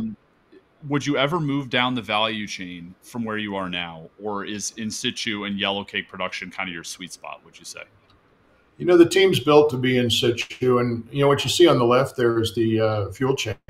We basically get our commodity at the end of the brown and orange. That's when we get paid. That's when we're done with our end of the fuel chain. We produce yellow cake, which is U308. It's at about 0.7% U235, which is the fissionable product. We then transport that to the conversion facility in Metropolis, Illinois. There it is converted into uranium hexafluoride gas. From there it goes to the enrichment plant where it's spun through centrifuges to concentrate the U235 up to about 5%. When they start going to HALEU, it'll be up to about 20%. And then that goes to fabrication plant and then ultimately to the power plant. And that's why it takes 2 to 2.5 years for our uranium to get into a reactor. Looking at the chart on the right, you can see that until the Cold War was over, the U.S. was almost entirely self-sufficient with their production in green. And then once cooling off came with the former Soviet Union, Russia in particular, Kazakhstan, the imports have essentially been 100% or close to 100% of the U.S. Need. And like many things, when you rely on outside countries that are seemingly friendly, you don't know how long that's going to last, and it puts you in a very vulnerable position, but a very compelling position for enCore. We've, as I say, custom built or tailored this for in situ. We've collected more than our fair share of experts on it. First mover advantage on getting, like I say, 30% of the plants in the country that are licensed and ready to go, and so I think we've got a pretty good head start, and look forward to being the first new producer in the U.S. Second quarter next year. Very exciting. Wow. Well, William, thanks so much for being with us. This is really interesting. I know there's a lot more to unpack, but at least some of those slides, if anyone wants to check out their investor deck, some great slides on there explaining the enCore, the future of enCore Energy. So thank you for being with us. Yeah, William, that was fantastic. Thank you. My pleasure. Thank you, guys. It'll be an exciting time to be in the business. 100%. Definitely is. All right, everyone, don't go anywhere. We're going to come right back. We're going to be joined by Dev Randhawa. He's chairman and CEO of Fission 3. Don't go anywhere.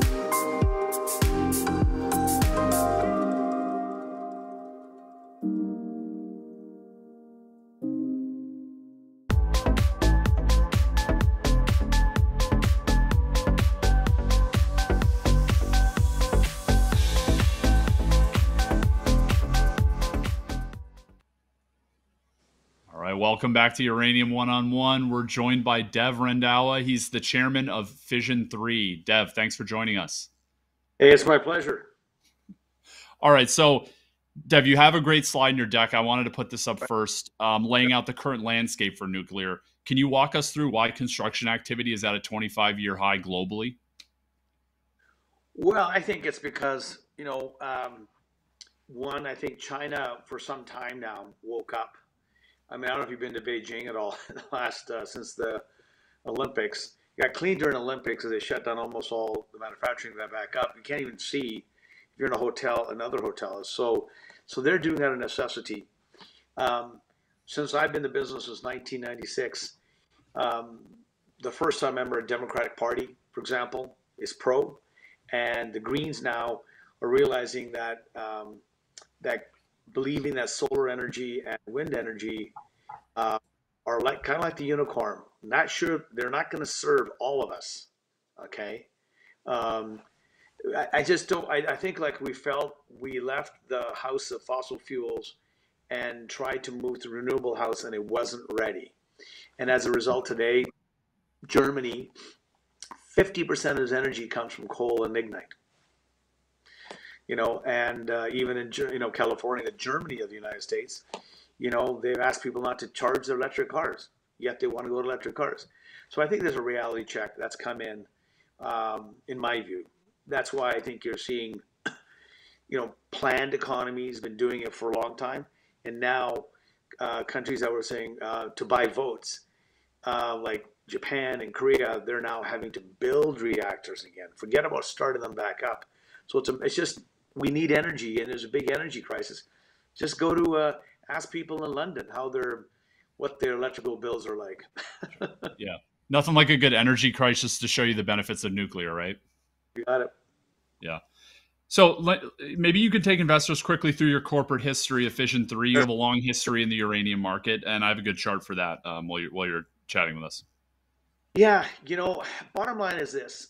If you owned a share of Strathmore Minerals in 2007, you look in your account today, you would have 4 pretty active companies. You would have a share of Energy Fuels. You'd own something in Fission Uranium, and you would own something in Denison Mines, and finally Fission 3.0. So think of it. What other company out there has a group of management team have said, here, we're starting with one. Oh, boom, you got 4 companies now in your portfolio. So I think that's important. Track record, I've always said, and nobody cares, nobody listens. I get it, because we listen. Momentum is, we've been screaming in the uranium business, don't trust one source, anything, right? You don't trust Russia. But guess what? Germany did it. And even the United States here. How silly, right? Trump may be crazy in a lot of ways, but he called everybody out and says to Germany in person, and he said, don't trust Russia. What does your history book say? And people laughed at him because nobody cares about the math. And I've said for many times, number one thing in a junior company, exploration especially, is management. And people don't get it. They go with the shiniest thing. And so that what have they done for investors? What have they done for investors? Have they made money, or just the insiders made money? Okay. So this was the key thing about what we've tried to do is we made a discovery. We had 2 US and Canada. Peter Groskopf, who set up SPUT, took us public in Fission Energy. And right after that, we were able to get a joint venture with the Korean Electric Power Company. They funded all exploration, made a discovery, sold that to Denison. We put $100,000 in. That sold for $85 million. We then took the western side of the project. Lucas and the group took the eastern side. Went there when nobody said there was any uranium. There's no uranium there. But guess what? We used a very innovative approach to fly the area with high resolution on boulders. Boulders became Fission Uranium's RRR. There would be no arrow today if we don't fly that. There's no RRR. There's nothing until people thought differently. And that's what Ray and Ross did. They had some experience in the diamond business from choppers picking up garnets, indicator minerals, right? And it worked. So, that's what it comes down to. So when you do find properties, we have been very careful about the things you got to look for before you drill. The Athabasca is fairly cheap to do these kind of geophysics and geological surveys, but drilling is expensive. So whenever we look at our properties, we always make sure we tick the boxes before we go. So that's what we've done. So our track record is pretty substantial. Our technical team has found the J zone, which it was sold to Lucas. So they made a discovery, built a deposit, sold it. Right now, Fission Uranium, led by Ross as the CEO. We had a discovery, moved to 150 million pounds, and finally, excuse me, it's become, a $600-700 million company. We took all those exploration assets and started our own a group called Fission 3.0. Because maybe we should have thought before, but that's what we did. No, I like it because then you can go 4, 5, just keep on rolling. Well, and we can.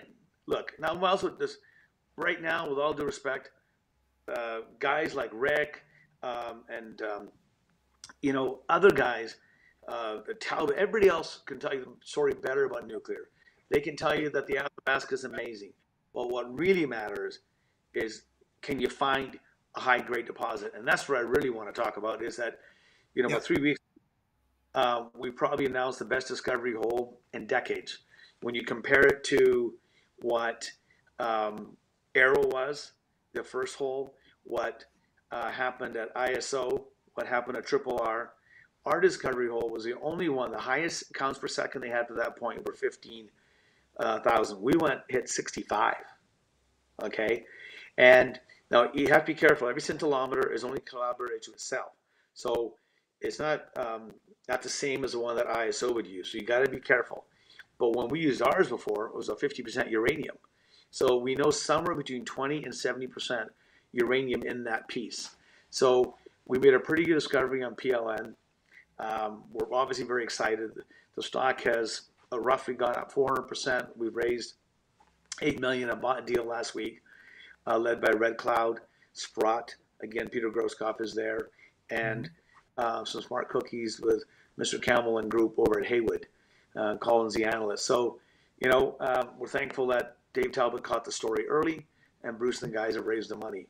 So we're super pumped, because between now and Christmas, we should, according to the assay labs, get that assay where you've got massive black pitch penned uranium there. And then we've drilled 3 more, we just put 3 more follow-up holes that hit. So we've got 4 holes now into this, which is super exciting. Now, when you first begin with a discovery, you only step out about 10 to 15 meters at a time in different directions, right? And that's what you do. So we're doing the exact same approach we did at Waterbury, which we've done on the Triple R. You slowly, as you learn what Ray will call the attitude or the geometry, what fluids are forcing this up. Okay, this conductor is very long. And on the property map, you'll see it sits above and below our Pure Point, Next Gen, Fission Uranium. They're right below. So this is a map on the inside on the right.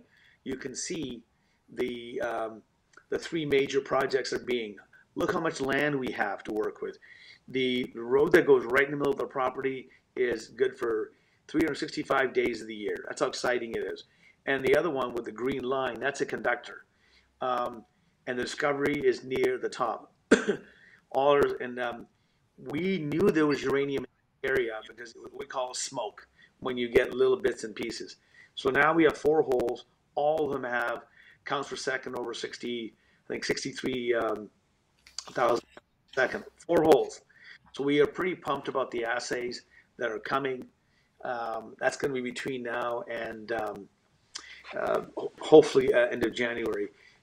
Again, labs promise. We'll see what happens. So that's what's got us. Dev, could you help us just take the pieces apart? How many assays are you waiting on? How many well results are there that you're waiting on?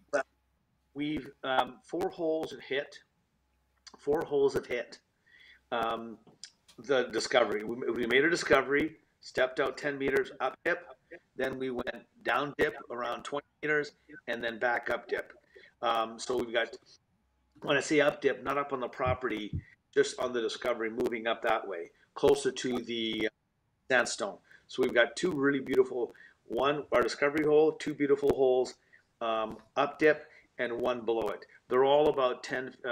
So right now, I would say our area is around 30 to 40 meters by 30, 40 meters. It's small. And really what we need is assays to come out. but we'll have, according to the labs, they weren't too busy, and they said 2 to 3 weeks. So hopefully we'll get them next week. But you know what? Look, not trying to be difficult here, but all the uranium stocks are going to go up when uranium prices go up. And but I don't think they're going up because anytime soon, until the general markets get it together. Okay? Because the general markets are holding down spot. That's been the reason why uranium is shot. Peter Grosskopf, being a genius he is, goes out there, raises 300 million, raises $1 billion. And by the time he's done, they bought 50, 60 million pounds, right? We need them back in. And also, like Bill Sheriff said earlier, what happens on the other end is a 2-year gap, okay? So these super high prices on, in enriched uranium, it's going to take time to find it back here. It's not like, tomorrow there's a there's a hurricane and wipes out X amount of production. It doesn't happen that way in our business. There's a gap. So all these other stocks, and there's you've got some great CEOs here. Bill's done a super job, and with Paul, and I obviously, Lee and the boys have done great. All these stocks will go up, okay? But we don't need uranium to go up. We don't need uranium prices to go up. We've got our own story that's based on assay, and it doesn't need, we're at 400% on 4 holes with scintillometer results. We'll get those. So if people want to be in uranium and they want to say, okay, do I need to wait until uranium prices go up? Because as that uranium ocean goes up, all the boats go up. We know that. Okay. In fact, listen, we were at 28, 29 cents, okay, last year, and we had no discovery. That's the mania of this uranium market. There's very few names. It's like a big elephant falling into a very small pool. Well, definitely. You know what? We got to have you back on. It's a great group of companies, and Fission 3.0 story is incredible. And I thank you so much for joining. We'll definitely have we got to have you in the rotation for uranium one-on-ones going forward. Thank you. Absolutely. Thanks for having us on. Appreciate it. Thank you. Thanks for bringing this out. I think we need more groups like you guys out there telling uranium story, because most people really don't understand it. And what you're doing is educating people. And when they educate it, they'll buy more. Yeah. We're big believers in the education. All right, everyone. That was Dev Randhawa of Fission 3.0. Don't go anywhere, because we got the man, Rick Rule, coming up next. Coming up. Let's go.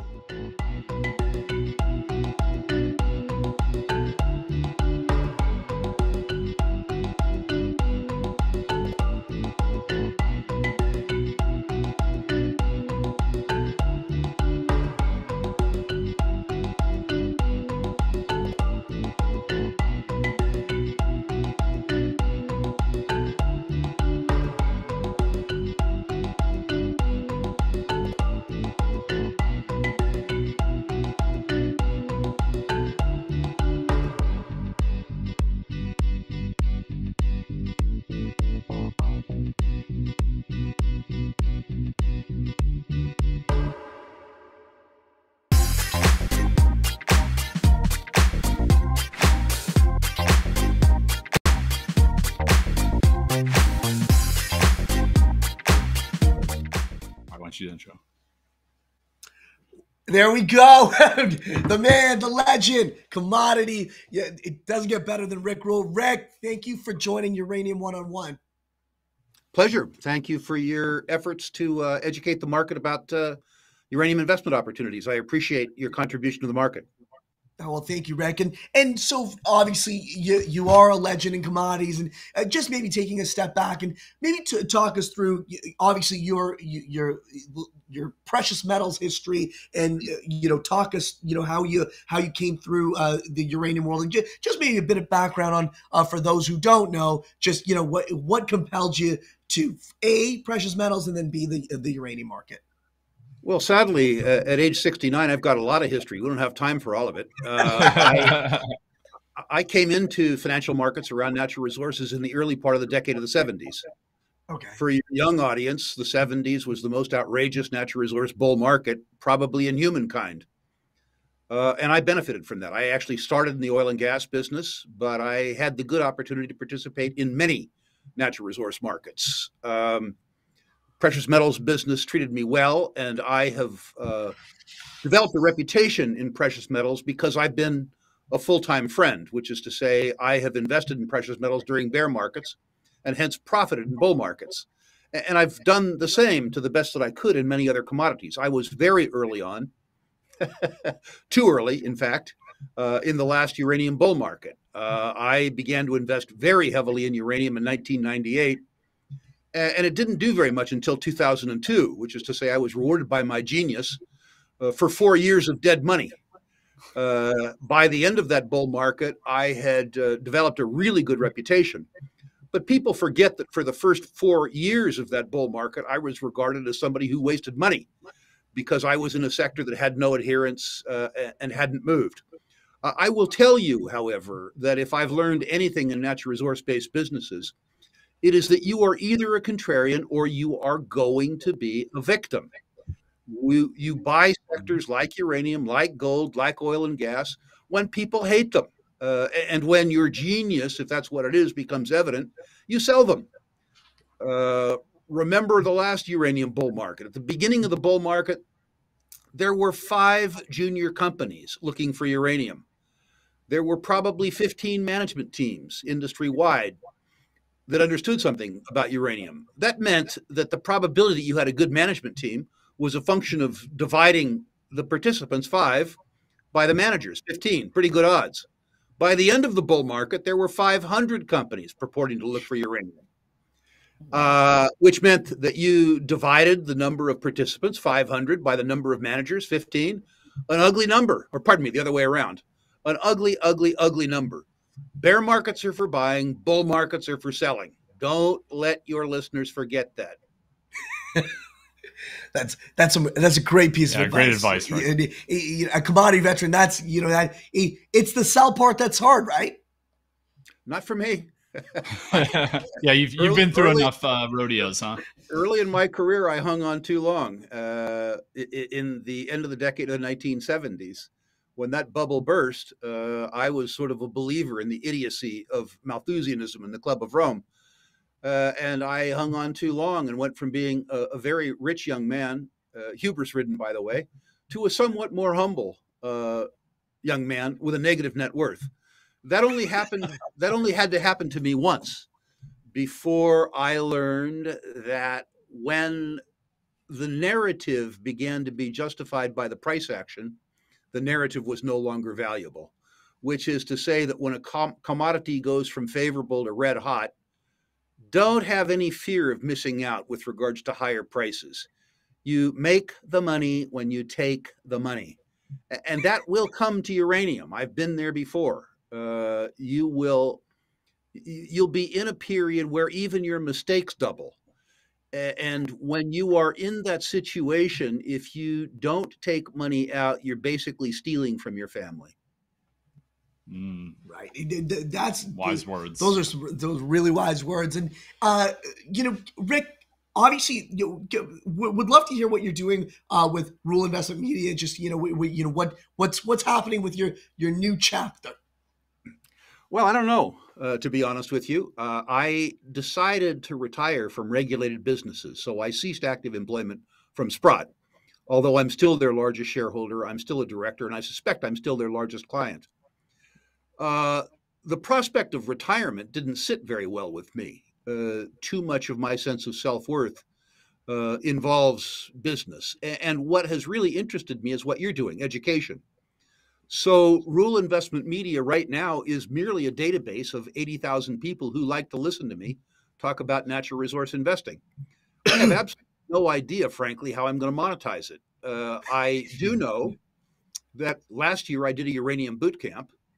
I had anticipated, I had hoped to sell 1,000 tickets, and I sold 3,205, which told me that people are willing to pay for high quality education. Yes. And my hope is that I can use my 50 years of industry contacts to bring very, very, very high quality education to people around natural resources, and manage to make a little bit of money and enjoy a lot of amusement in the process. You may know, and I'll say this at the beginning of the interview, that I am delighted for any attendees in this symposium, the Grizzle Symposium, any of them who care to go to my website, ruleinvestmentmedia.com, and list their natural resource stocks. I personally will rank them for free on a no obligation basis. And I'll comment individually on issues where I think that my comments might have value. One of the things I'm doing is, rather than advertise, I'm trying to give people a benefit. I'm trying to increase their knowledge about natural resources by talking about things that are of real interest to them, which is, say, their own portfolios. Hey, Rick, so I actually went on the website. So all of it's fascinating, and you're disrupting, and trying new things and seeing where the game goes. So how does that, is that a quantitative process where you rank their stocks, or how does that work, or is that your kind of internal ratings? It is definitely an internal rating, and it reflects my own value system. A lot of it is, in fact, quantitative. Many people who look at mining stocks, in particular junior mining stocks, forget that they're supposed to be able to make money. So a lot of it is quantitative. We have some tools where we can screen CDAR and EDGAR databases for balance sheet and income statement activities. But then you have to get in the weeds. You have to look at the development pipeline. You have to look at the geology of pre-production companies. You have to look at preliminary economic assessments, pre-feasibility studies, feasibility studies.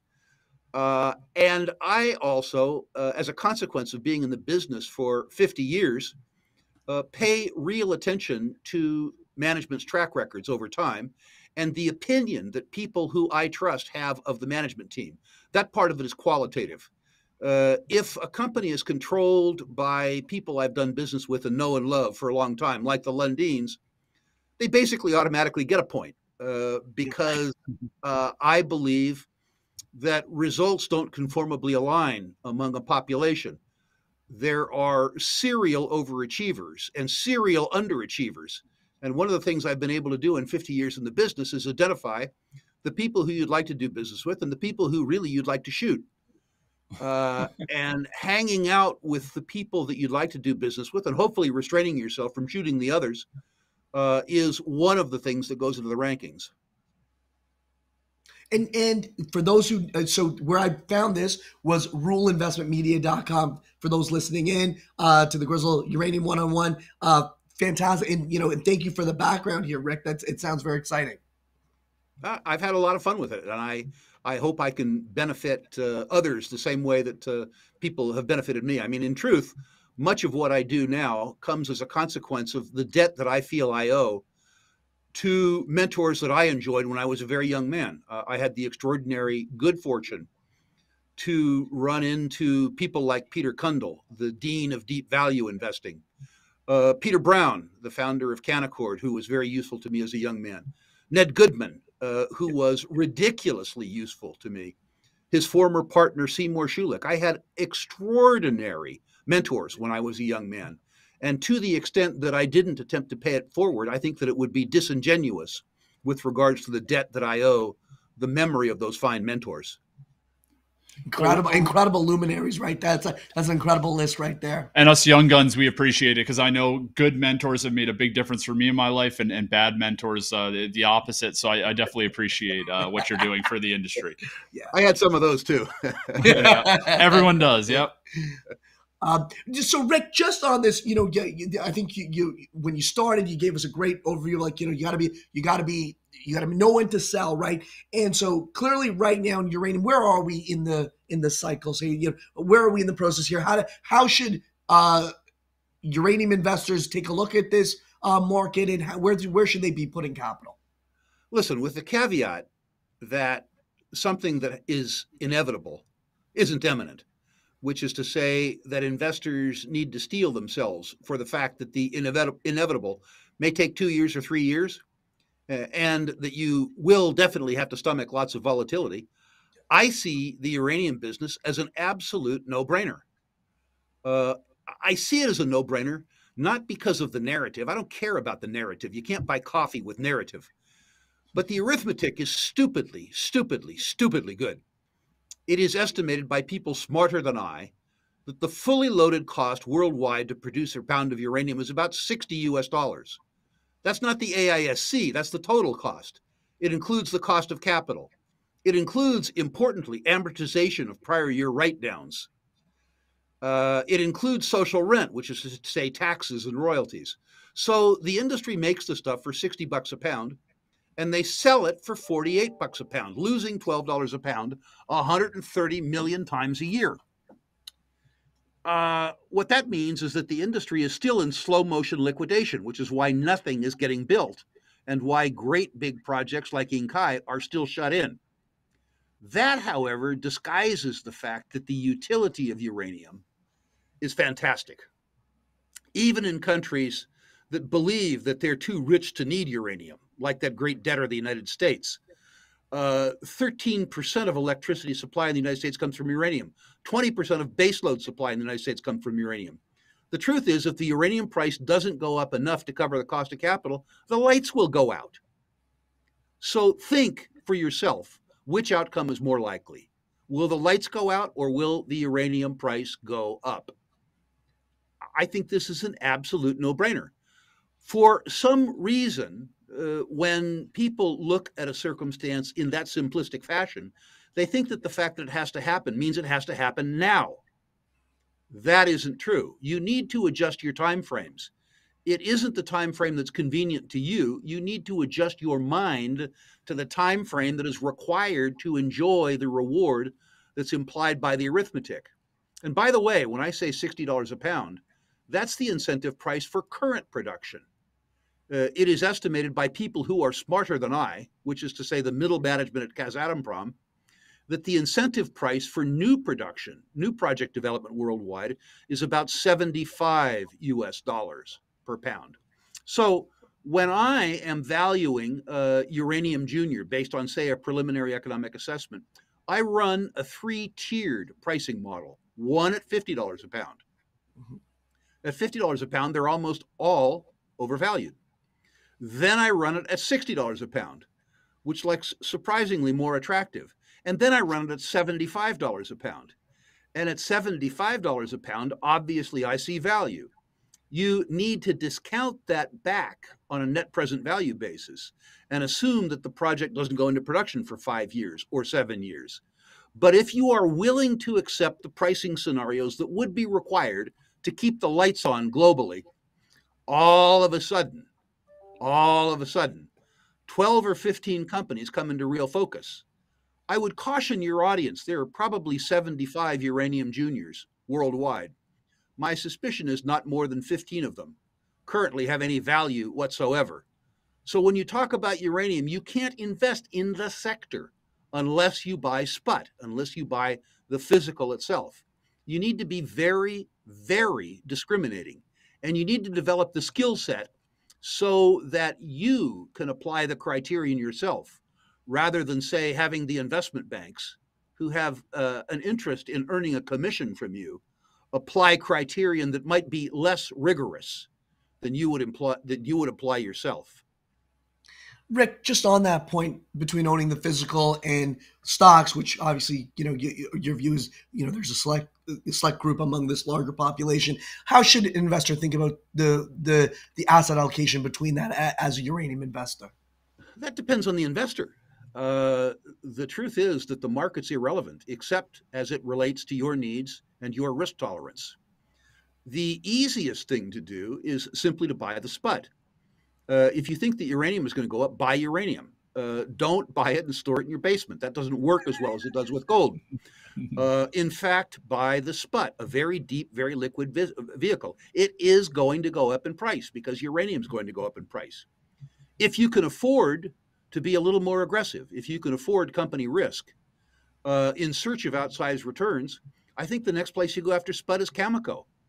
The truth is that I think that there's going to be enough beta in the market, beta defined by me as the outperformance of uranium relative to the broad market, that many investors don't need to take the risk associated with the juniors. They can simply buy Cameco. If you have a sense of humor for implied political risk, the best uranium company in the world is Kazatomprom. Best in terms of margin, best in terms of pipeline, best in terms of production cost. Many investors don't like investing in a country they can't spell. And for them, Kazakhstan and Kazatomprom becomes a problem. And then for those people who are looking for the kind of returns that I enjoyed in the 1998 to 2008 timeframe, then you need to begin to do real risk. Then you need to do the juniors. And to do the juniors, you need to steel yourself, first of all, because you're going to be wrong on occasion, and also because you're going to have to endure a lot of volatility. And the theme might take longer to come to fruition than you would like. But I'll share a little statistic with you just to fire your listeners' greed. At the beginning of the last bull market, 2001 is when it really began. 1998 is when I got involved. I was a little early. At the beginning of the exercise, there were 5 uranium juniors worldwide. 5. The worst performer in the stock market in the next 5 years ran 22 to 1, which is to say the worst part of the statistical sample gave a 22 to 1 return. Now, I wouldn't suggest to you that I held the whole basket for the whole period of time. I wouldn't suggest to you that I held Paladin from 1 penny to $10, because I didn't. But the truth is, if you scale out, even getting part of that move, the part in the middle, not buying at the absolute bottom and selling at the absolute top, generated spectacular returns. But it also required a lot of work. By the end of that boom, I had probably personally spent 500 hours understanding just Paladin. Wow. Whoa. Incredible lesson right there. And maybe I can also just get your, obviously it's uranium 1-on-1, but also it would be amiss not to talk about precious metals and all that is happening on that side, and maybe even throw away your thoughts on Bitcoin, et cetera. But would love to get your thoughts on that side. Well, let's start with Bitcoin. You should throw away my thoughts because I don't know very much about it. For some reason, and I think FTX is illustrative of this, people who've been successful in one endeavor, for some reason, cause people to believe that they're good at other things. I've proven very conclusively that I'm not good at things outside of my own area of expertise. What FTX has done for me that's been very amusing has pointed out 2 things. First of all, the biggest institutional investors in the world don't do the requisite due diligence. They're coasting on a reputation gained over 40 years. How could a wonderful venture capital firm like Sequoia not understand that FTX was a $30 billion pool that didn't have anything in it? Any rudimentary due diligence would have uncovered that, but rudimentary due diligence wasn't done by the most reputable investors in the world. The second lesson is that your listeners, maybe not your listeners, but the world at large, seems to assign value to the opinion about complex financial topics of basketball players and actresses. Why would you care what an actress thinks about the financial outcome of a complex financial instrument? What is it about the background of a basketball player that makes you think that he or she might be able to understand the intricacies of a technology or the intricacies of a market? It is absolutely a mystery to me why anybody would care what a celebrity thought about anything other than the subject that caused them to become a celebrity. And I think that FTX is illustrative of those 2 common mistakes that people make. But let's go back to precious metals, because there I do feel like I have some standing in the discussion. I'm a man that, if you looked at my portfolio rationally, shouldn't own gold. I'm the largest shareholder of Sprott. If the gold price does well, if the silver price does well, Sprott won't do well. It'll do extraordinarily well. But I have relatively large holdings of gold and silver anyway, as an insurance policy. They help me sleep nights. And at age 69, you'll understand something about the importance of sleeping well, which you might not now. I own a lot of gold, and I hope in my heart of hearts that the gold price does not go up. Gold is an insurance policy. It's an insurance policy against a lack of faith. When I go to an investment conference and some guy's chortling about the fact that he thinks that gold's going to go to $10,000 an ounce, I ask them to consider the impact on their lifestyle of the set of circumstances that would cause gold to go to $10,000 an ounce. So although I own a lot of it, and although I think in a reasonably short period of time, 5 years, 6 years, 7 years, that the price of gold will at least have a 2 handle, if not a 3 handle, I hope I'm wrong. With regards to the precious metals equities, that's a different thing. They're businesses. I like investing in those businesses because I understand how to do it better than my competitors. I don't have to get it right. I just have to get it more right than other people. And I have to remember the basic discipline. Things are cheap when they're out of favor. When people don't want to be in the precious metals space, when the precious metals miners are arguably statistically very cheap and nobody cares, when they don't go up, when they test people's patience, that's the best possible time to be in the space. It's weird that somebody will do a whole bunch of work on a company and think it's a good buy at 10 and buy it. And then the price goes down to 7. Nothing has changed with the company. And rather than buy more because it's cheaper, they sell what they have because their patience was tested. This is maybe the dumbest financial response on the planet. I think it stems from the fact that people pay a lot of attention to the price of their investments and no attention whatsoever to the value. Money is made on the delta between the price and the value. And if you don't have an opinion as to value, the price information is irrelevant. That's the only reason that I can assign to people's ongoing stupidity with the way they handle their investments, particularly, of course, their precious metals investment. People's expectations of the future, which is to say their price expectations, are set necessarily by their experience in the immediate past. What that means is that increasing prices around a commodity act as psychological justification for the narrative. People don't buy the narrative until the price is performed. But ironically, after the price is performed, the narrative is worthless. Right. If the gold price were to go from 1,700 to 3,500, which is to say, if the price doubled, if the rest of the world hadn't changed much, gold would be precisely 50% less attractive. The price had doubled, the outlook was the same, and yet there would probably be 10 times as many people trying to buy it after it had used up its move than before. Simply being on the backside of that trade, simply buying things when they're cheap and selling things when they've run is most of what people need to know about the whole range of natural resource investments.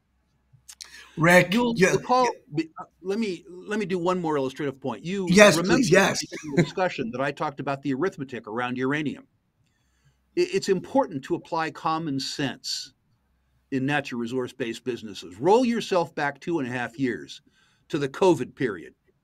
You had Prime Minister Trudeau and President Biden and that noted energy physicist, what was her name? Greta Thunberg, all of them talking about the demise of oil and gas. And the price of oil and gas got below $20 a barrel. In fact, it got below zero, neglecting the fact that the world runs on oil.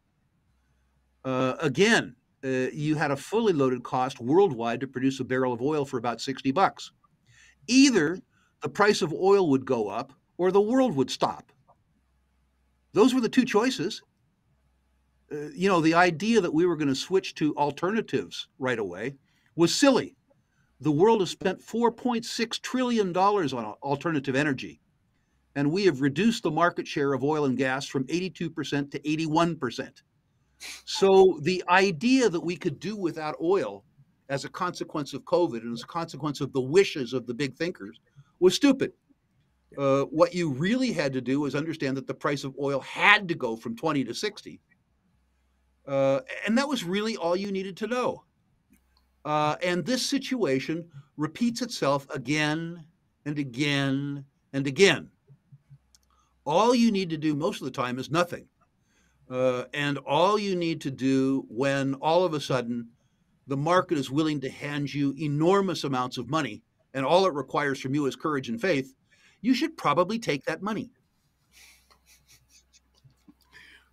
Rick, so just here on the stream, we're getting incredible. We're getting hearing excellent points. I can't get enough of Rick. What a legend! It really is like it's a professor of investing. It's great, great insights, Rick. I can't wait to have you back on the show. And those that don't know, listen, go to ruleinvestmentmedia.com. You can trader. These comments are gold. Great points. Go to ruleinvestmentmedia.com. You got your portfolio side there, but also teach-ins that you're doing.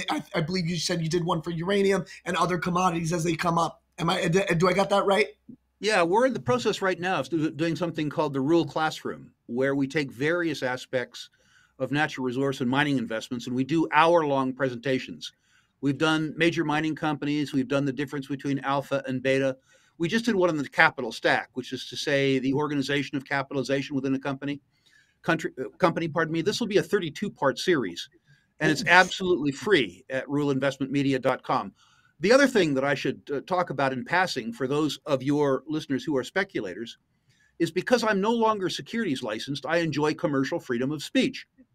I have, as a speculator, profited mightily in the last 40 years from private placements. And it used to be that in a general setting, I could never talk about private placements because it was regarded by the regulators as a solicitation. Because I'm not compensated anymore, it's not a solicitation. So if you are an accredited investor, and if you're willing to take the risk of private placements in pre-revenue stage exploration companies, if you, at Rule Investment Media, in the question and comment section following rankings, write placement, I'll give you notification on a complimentary basis of every private placement I'm doing and why. That doesn't guarantee that you'll get in the private placement. Sometimes I get preferential access. It doesn't guarantee that you should be in the private placement just because I did it. But it costs you nothing to find out what I'm doing. Understand, I'm extremely picky about private placements. So 3 months may go by without you getting a notification. That's because I haven't done anything. But if you are an accredited investor and you believe that you have the sophistication and can handle the risk, and you want to know what I'm doing with my own money, whether or not I think you should, in the question and comment section at Rule Investment Media, write placements. Rick, can't thank you enough. Cool. It's been an incredible half an hour, and I can't wait to have you back on. And keep us posted. We'll be a megaphone for whatever's happening on the Rule Investment Media side. It sounds like there's tons of learning and knowledge to be had. Thank you, Rick, so much. Yeah, thank you, Rick. Thank you, gentlemen. May I wish you the best of the season and every possible success in the new year. Thanks very much. That's kind of you. All right, everyone. That was an amazing conversation. We're going to take a quick break, and we'll be right back with David Talbot. He's head of research at Red Cloud Securities.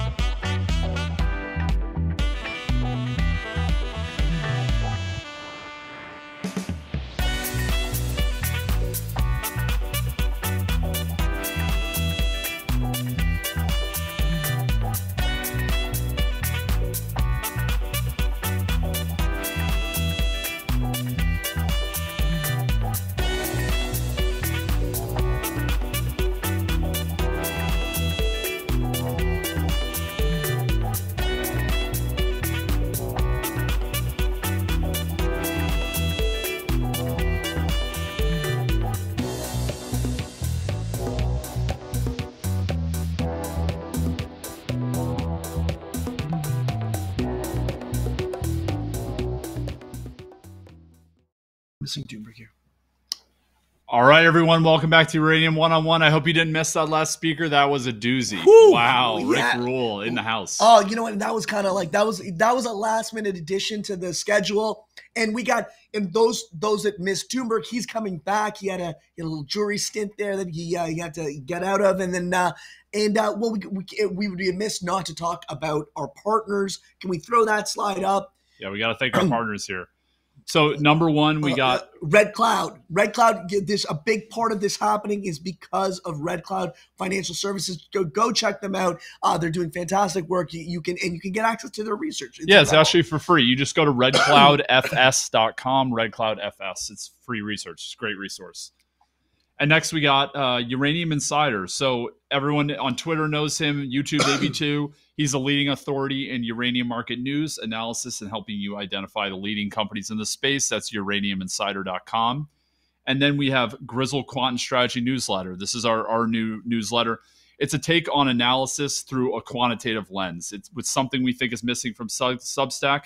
So what's going to be in it? It's going to have stock picks, market analysis, and insights into how to put an industry-specific portfolio together and an overall risk-managed portfolio. And finally, Doomberg, the legend, fantastic team over there. They are the #1 Substack in the world in the finance category. An incredible achievement, incredible work they put out. If you're not subscribed, subscribe. It's like, that's just an automatic. Doomberg.substack.com. All right, everyone. We're going to be back in 1 second with David Talbot, head of Red Cloud Securities Research.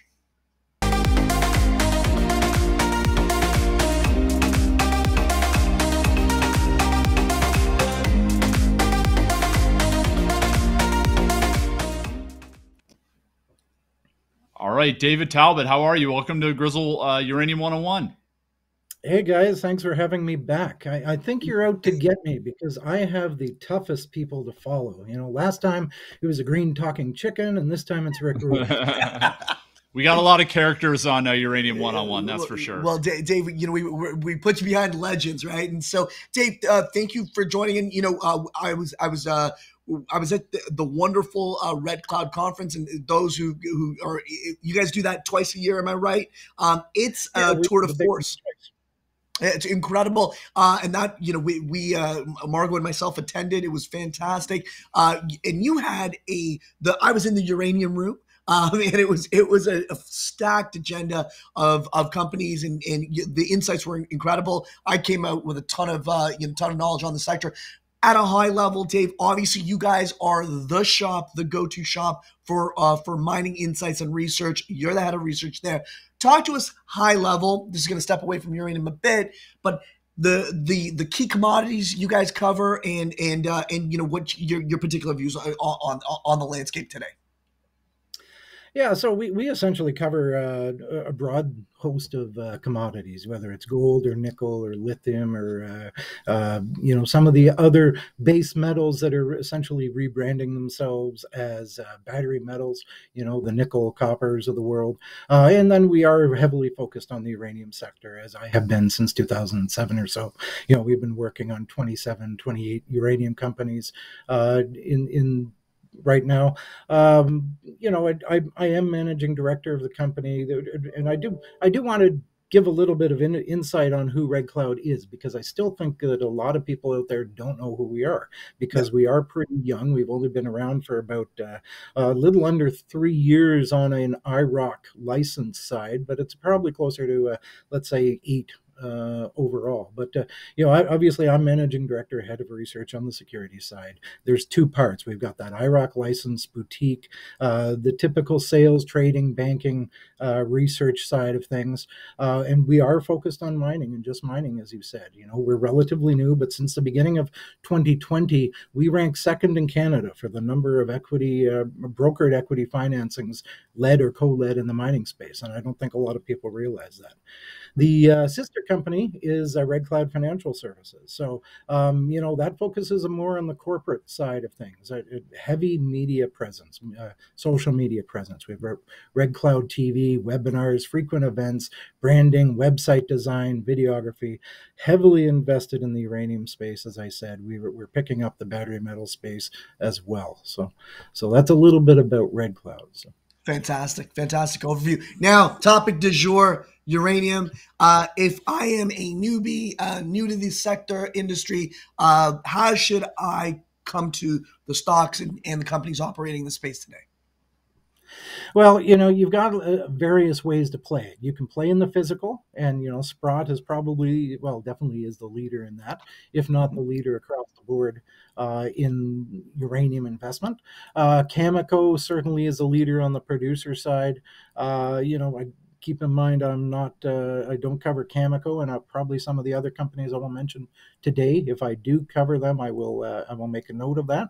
But you can play in producers, you can play in developers, you can play in explorers, and there's a range of explorers. They might have resources, they might not. Uranium price is a large piece of the puzzle. So in the outlook for uranium price. So you've got to first of all decide, is this the sector I want to play in? Do you want to have direct exposure on uranium? That is the other question. Then other than that, you start looking at the companies, and you break down a uranium company or any other company the same way. Look at the management team, look at the project. Is it a good project? Are they in a good jurisdiction? Is it a good do they have news flow coming out? You don't want to be in a good project that just doesn't say anything and tell people how good they are. So I think stage of project's a little bit less important for me from as far as whether or not to choose to get into that story. I think the situation we're in right now, we need all the uranium we can get. So if it's exploration, then there are investors that look just for that. They're looking for either discoveries or they're looking for growth. If there's near-term production, there's investors for that as well. Uranium price movements should theoretically have more impact on near-term producers, but it doesn't always work like that. Sometimes you get a little bit momentum on the smaller stories. And that's where you can make some real money in event of discoveries. So. It would, Dave. That fantastic overview there. Now, with respect to getting into the meat and potatoes of this, if you're comfortable sharing, what are your stocks you like across the spectrum, and just some of your top picks. Yeah, so, unlike Rick Rule, I don't have commercial free speech, so please bear with me because I do have to give some disclosures here. So one of our top picks, not represented today, but is Global Atomic. We do have a buy $7 target price. This is an investment banking client of Red Cloud, but, the DASA project in Niger is in construction phase. They've broken ground on the underground ramp. They have potential to sell development ore early on. They continue to sign their uranium sales contract. So long life, low cost, high grade production in, let's say, the 5 million pound per year range is anticipated from what we believe will be the highest grade mine outside of the Athabasca Basin. As far as some of the companies that people are seeing today, I want to focus on some of them because they are pretty good companies. Of course, it was a great interviews with all of them. Good. So, enCore, we heard from Bill earlier. We've got to buy $8.25 target price on them. They are also a Red Cloud banking client. But, enCore is working hard to become a leader in the ISR space in the USA. They've got 3 processing plants in South Texas, plus development projects in South Dakota, Wyoming, and New Mexico. We expect them to resume production next year at Rosita, and their guidance is, as you put on the screen there, 3 million pounds by 2025, 5 million pounds by 2027. So, they can get back into production next year, and they're starting to sign contracts as well. Another company, Anfield Energy, we saw Cory buy 25-cent target price on that one, and they're a banking client as well. But Anfield's doing a great job picking up conventional uranium and vanadium resources and around its fully permitted Shooting Canyon mill in Utah. And from this company, we expect further M&A. We expect further resource updates. We think they're going to work on a study to figure out the cost and timing to refurbish that mill. So, they're a company that can, looking out, be realistically in production within, say, 2 or 3 years. Depending on what they need to do to refurbish that mill. CanAlaska Uranium, another Cory. We've got a speculative buy there, no target price, another banking client of ours. They had a discovery in the summer made on the West MacArthur JV, which is with Cameco. New discovery called the Pike Zone, hit about 2.5% over 9 meters, 3.5% over 6. Rock looks really, really good. It looks like the basement hosted stuff that Cameco is mining, or was mining at the Eagle Point mine, and Cory knows those deposits very, very well. So he's the right guy to follow up on this. And they just they doubled their budget to about $10 million per year. So those are the guys you had present today. I'm currently restricted on Fission 3.0. Red Cloud is leading the equity deal, so I can't comment on that one today. Great rundown there, Dave. And I got to ask you, final piece here, because we just got a sleeve here of your uranium insights. But could you talk to, because there was a question here, just thoughts on comments on the lithium market, your broad takes on electric metals. That was also represented at the wonderful Red Cloud conference. Maybe just if you could give us your high level takeaways there for investors in terms of what commodities you like there, and in terms of lithium, nickel, etc. Yeah, I'm still pretty passionate on the lithium side. I've covered that sector since 2009. I think we've seen really sharp price increase over the last couple of years, and that's not without merit. I do think we're going to see not necessarily further price gaps upwards, but I think we could still see price pressure upwards, and that has really been incentivizing a lot of exploration, a lot of development in the space. But it's not necessarily easy.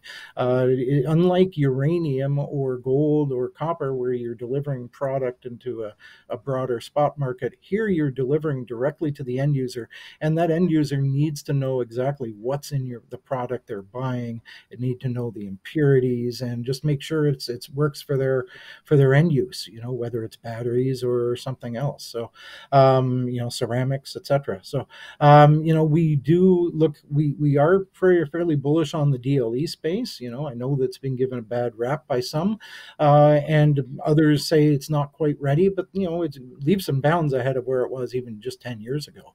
I think getting rid of the impurities up front has no longer been the focus. I think DLE technology has expanded to the point where they can specifically strip out the ions that they're looking for, specifically the lithium, and go from there. So, still needs to be a little bit of work at the mine stage, but it is a technology that's been used before, for a couple decades in lithium, and for years and years in the uranium space as far as ISR is concerned. So we do like that.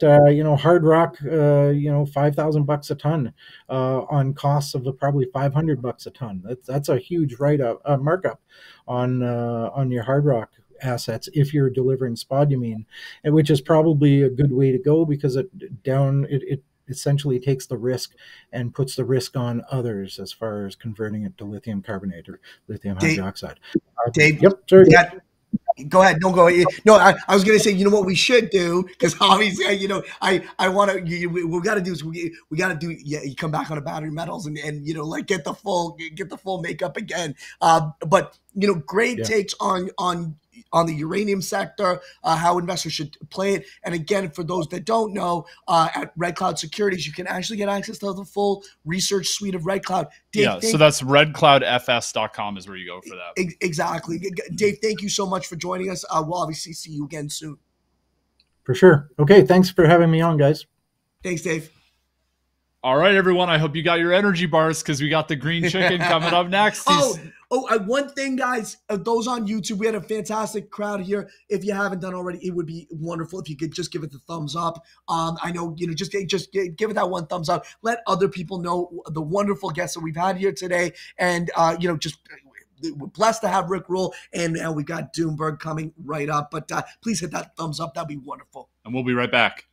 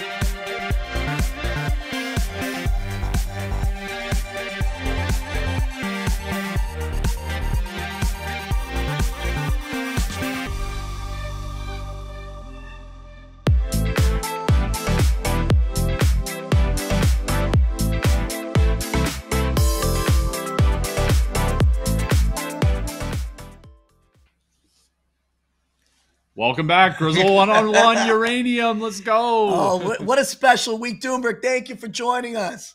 Hey guys, great to be here. Appreciate your flexibility today. It's been one of those days. Obviously, circumstances happen, and we're happy to accommodate. You know what? We had you like literally 2 days ago. I feel like I'm at Doomberg HQ. We should just have a live feed all the time. Well, the technical term for it is the chicken coop, and you're always welcome. Oh, that's right. Both of you guys are welcome anytime. Drinks will be on us. You. I feel like I'm turning green already. Yeah, lucky enough. Yeah. Scott, you would kick it off. Yeah, so Doomberg, we got some big news on Fusion. Is it big news? Maybe can you kick it off? Give us your thoughts. Or you have a piece in the works on this? What's going on? Yeah, so something's cooking. Yeah. So, hey guys, obviously we saw the Fusion news, and speaking at a uranium conference, it's hard to not address the elephant in the room, so to speak. We do have a piece coming out probably later this afternoon over at doomberg.substack.com, and the piece is called "The Time for Choosing." And we are, I personally am a scientist by training and all for basic science, but we're a little bearish on the Fusion announcement, if we're being totally honest. I think ultimately. The hype cycle that we're about to experience in fusion will probably do more harm to what we should already be doing, which is propagating nuclear fission. The problems that fusion purports to solve, lack of nuclear waste and zero risk of nuclear meltdown, those are largely fake problems. The industry has long ago solved that, especially with the latest reactor designs. Nuclear waste is a canard. And so what we fear is the sort of environmental Malthusians who oppose nuclear energy because they are fundamentally anti-human will use the promise of fusion to further delay and obstruct the propagation of nuclear power. And then when the time comes where fusion is ready for commercial development, they will then pivot and do everything in their power to make sure that fusion doesn't happen either. And so while we're excited by basic science and we're interested to read, and we respect the scientists at the national labs who've put this work out, ultimately, you'd put us in the bearish camp on the consequence and the significance of this to humanity. So that's the overarching view of the piece that comes out hopefully later this afternoon. It's in final editing right now, and so yeah, that's our view on fusion. Yeah, for those listening, guys, always excited to when I think Doomberg, you stated the best, right? In one of your pieces, that excitement when a Doomberg piece hits your inbox. But this one's going to be a special one. If you're not subscribed, do subscribe. Doomberg.substack.com, and just kind of overlaying those comments there. We had Chris Keefer, who echoed the sentiment, Doomberg, which it's taking. We already have a solution. Yeah, the piece is called A Time for Choosing for a reason, which is ultimately abundant energy for as many humans as possible is a political problem, not a science problem. The science is solved. We can today deploy carbon-free nuclear energy at scale with very safe technology in a way that does minimal damage to the environment. There are no solutions, there are only trade-offs. So what trade-offs are you willing to make? And one of the trade-offs that environmental Malthusians are willing to make is having a lot less people on the planet. They don't say it that way, but as we say in the piece, physics dictates that a true implementation of their policies means a lot less of us being around, and we're not okay with that. And we do, like Chris Keefer's big fan of his, and I'm going to actually be on his podcast next week. Hopefully, we've got something scheduled. Multiple times that I've appeared on his excellent podcast. Great guy, Canadians for Nuclear Energy, and like he says, this is a solved problem, and the proof is that this is a political problem, is that we just obstruct. The classic move of the environmentalists is do everything in their power to make nuclear fission expensive, lawsuits, absurd regulations, propaganda campaigns, pick your favorite, and then turn around and say we shouldn't do nuclear because it's too expensive. They're playing both sides of the trade, right? And so, right. and I would say, and we're pretty hard on the industry here. This is a political war, and we're losing. We've been routed.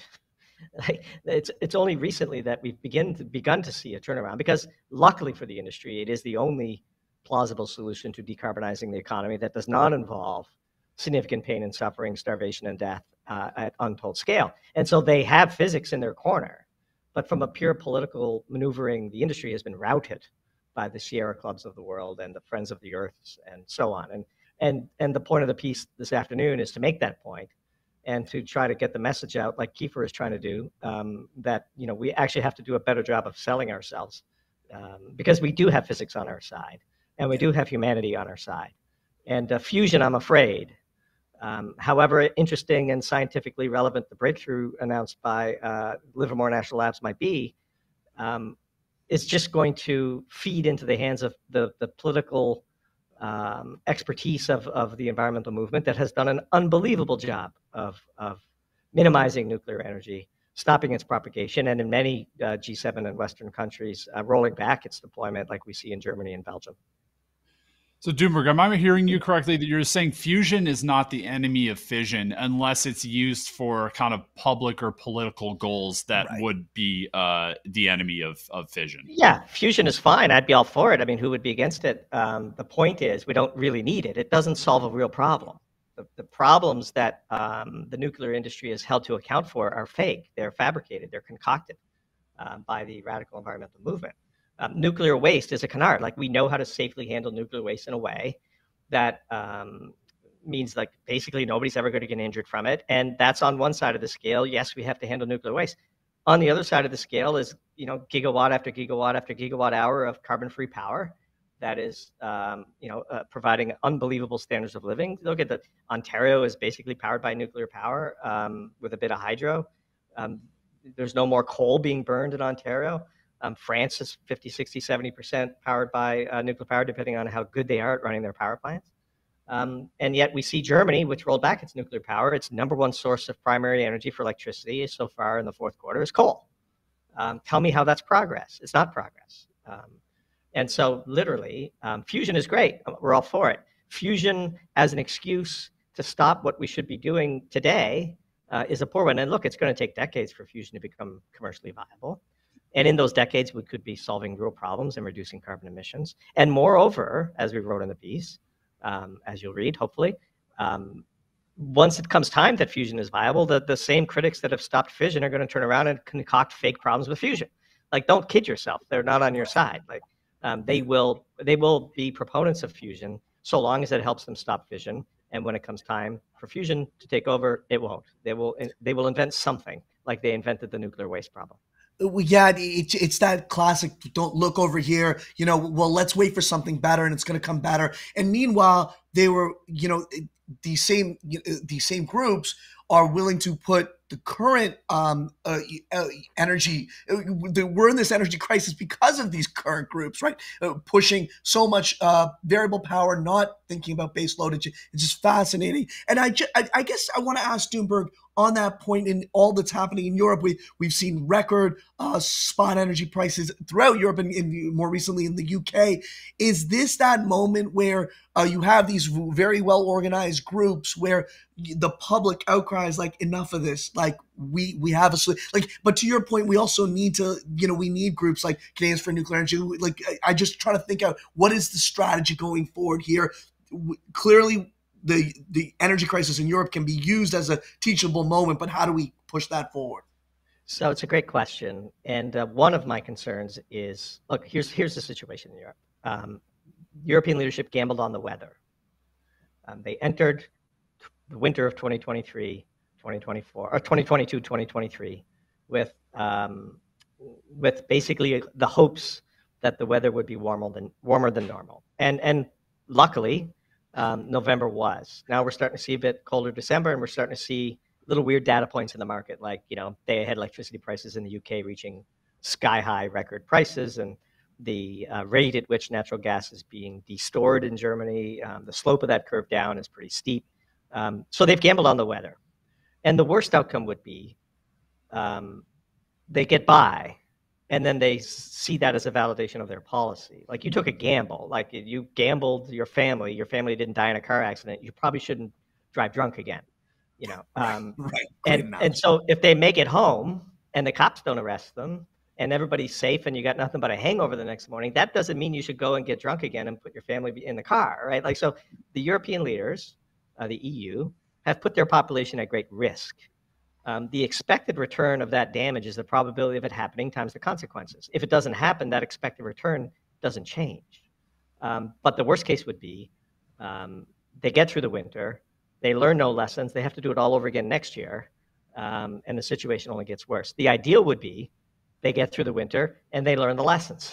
Like, we're not sitting here cheering for a cold snap to be proven right, contrary to what many Twitter trolls might think. We would like for our subscribers in Europe, our many customers in Europe, to get through the winter just fine. But we would also like for them to have learned the lessons of risking the family in the back seat for what they have done. And so we shall see. Don't forget, beyond coal, I mean, we've documented how Europe is burning trees from, the U.S. Southeast and calling it carbon neutral. You couldn't make it up if you tried. And so all of this is occurring when one pellet of uranium is the equivalent energy of a ton of coal. Like, what are we doing? We have the answer. That's why the piece is called A Time for Choosing. That's why we're annoyed by the current fusion hype cycle. And by the way, as we point out in the piece, in order to drive the hype around fusion, they have to make an even bigger contrast to fission. So they have to play up nuclear waste, and they have to play up nuclear meltdown risk in order to justify the tens of billions of dollars it will take to develop fusion. And so it's a double whammy in the sense, like you are making a fake problem be perceived even worse for clicks. Like, that's when you read the story in the Financial Times breaking the scoop, limitless carbon-free energy with no nuclear waste and zero risk of, we have all that today. Yeah. Uranium is dirt cheap. We could solve these problems today. It's a political problem, not a science problem. And the quicker we can all understand that, the better. And so to the extent that we and Chris Keefer and other advocates with a bit of a social media following could do our best to sort of lean into the winds of propaganda from the environmentalists. It is a losing battle, to be totally frank. Like, as big as our social media footprint might be, it pales in comparison to the complete and total grip on traditional media that environmentalists have. But we have to do it. You have to keep fighting because physics is on our side, and it is the pro-human stance, and we proudly take it. Well, yeah, it's very well said, Doomberg. And the one thing that I've seen, at least, I know it's, feels brick by brick, but social media, I feel, has been a great equalizer. Obviously, you got a phenomenal platform, and it's just, people are seeking out the truth, right? In times like this, where energy prices are spiking, and it's hitting pocketbooks. It's coming back to a key statement for Doomberg: energy is life. And why should anyone have to take a lower? Why do I have to sacrifice my quality of life when we can have it? When we can have it all? Well, you'll see in the piece, we open the piece with a story. Our good friend Emmett Penny, who is a pro-nuclear advocate and an excellent author of a really great free newsletter called Grid Brief, gridbrief.com. Always happy to plug our friends. He found an old copy of a famous book, and while opening this book on sort of the history of environmentalism, a letter fell out of it from one of the early founders, the first executive director of the Sierra Club, and the founder of Friends for Earth. And in this letter, he is congratulating himself on propagating the term, population explosion, and going on about the damage to nature that, quote, too many humans are bringing to the earth. This was a letter from 1971. Most people don't realize, when I say Malthusian, I should explain. Malthus believed in population control all the way back, centuries ago. And that school of thought has plagued many of our leaders. Like, instead of betting on human ingenuity and imagining that we could provide a great standard of living for as many humans as possible while minimizing our damage to the planet, these people think we should just have less humans. And this ugly history is at the very genesis of the modern environmental movement. And they've done their best to sort of whitewash that history. But it's there, it exists, and this letter shows it. And the key phrase there is too many people. And in our piece, the author of that note lived a long life, died of natural causes at 88. Godspeed. We wouldn't begrudge anybody of that. But he was undoubtedly in the self-pardon group of not too many. How are you supposing to select which humans are expendable and which ones deserve to live a free and full life? And so, we think we have ethics on our side, and we certainly have physics on our side, and we think the capacity of Earth to support a robust number of humans is literally infinite. And anybody who argues otherwise is a short human ingenuity and destined to look foolish through the lens of history. Doomberg, I wanted to ask you your thoughts on the modular reactors and the new technologies. Do you think that could swing public opinion enough and kind of start silencing the renewable zealots, or that's not really going to move the needle for you?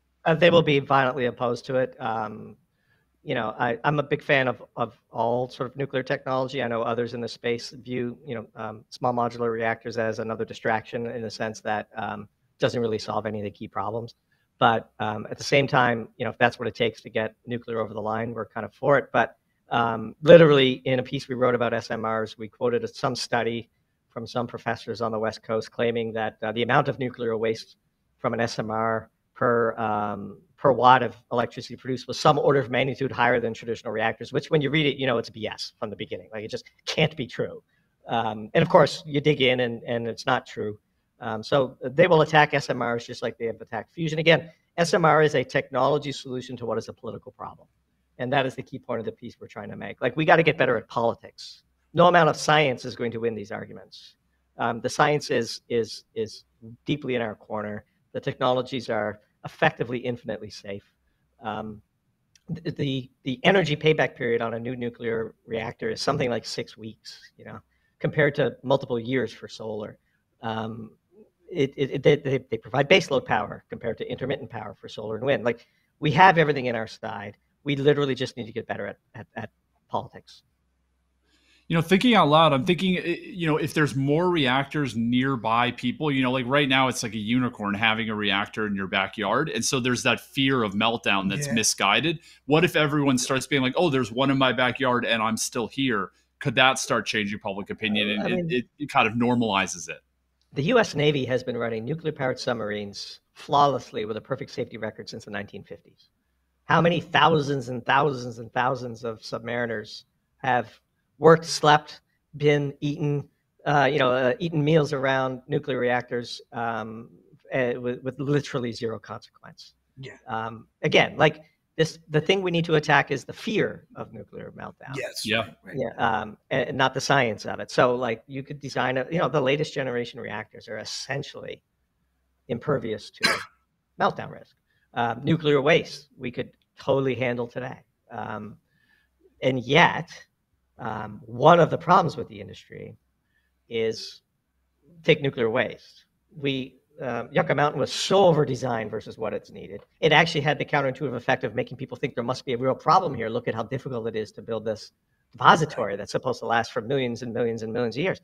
Like, it doesn't need that. Radioactive decay is exponential. Most of the risk goes away in the early years. The odds of a well-encased small amount of nuclear waste buried underground, several hundred meters, somehow breaking out through its encasement, finding its way back to the surface, and hurting a person is basically zero. And so the harder you try to show just how much more safe you are in a perverse way, the more you feed into the fear mongering that the environmental radicalists do, and you're playing right into their hands. These are professional propagandists, and we're amateur scientists. I mean, we're amateurs in the PR field because we're mostly scientists, I guess I should say. They're professional scientists, but when it comes to propaganda and politics, most people in the uranium industry are woefully inadequate for the task. Timber, for those that don't know, Margot Rubin and Doomberg did a fantastic piece on the history of energy shocks, and I think we just scratched the surface there on just the ROI of energy return of uranium. Would love to let's open up the nuclear channel and the uranium channel and just really dive into these points and visualize them. I think there's just so much more we can really flesh out with this. Yeah, education is a weapon. Yeah. Yeah. So I mean, at its core, energy density of the primary fuel being used dictates the utility that can be extracted from engineers who are given that primary fuel.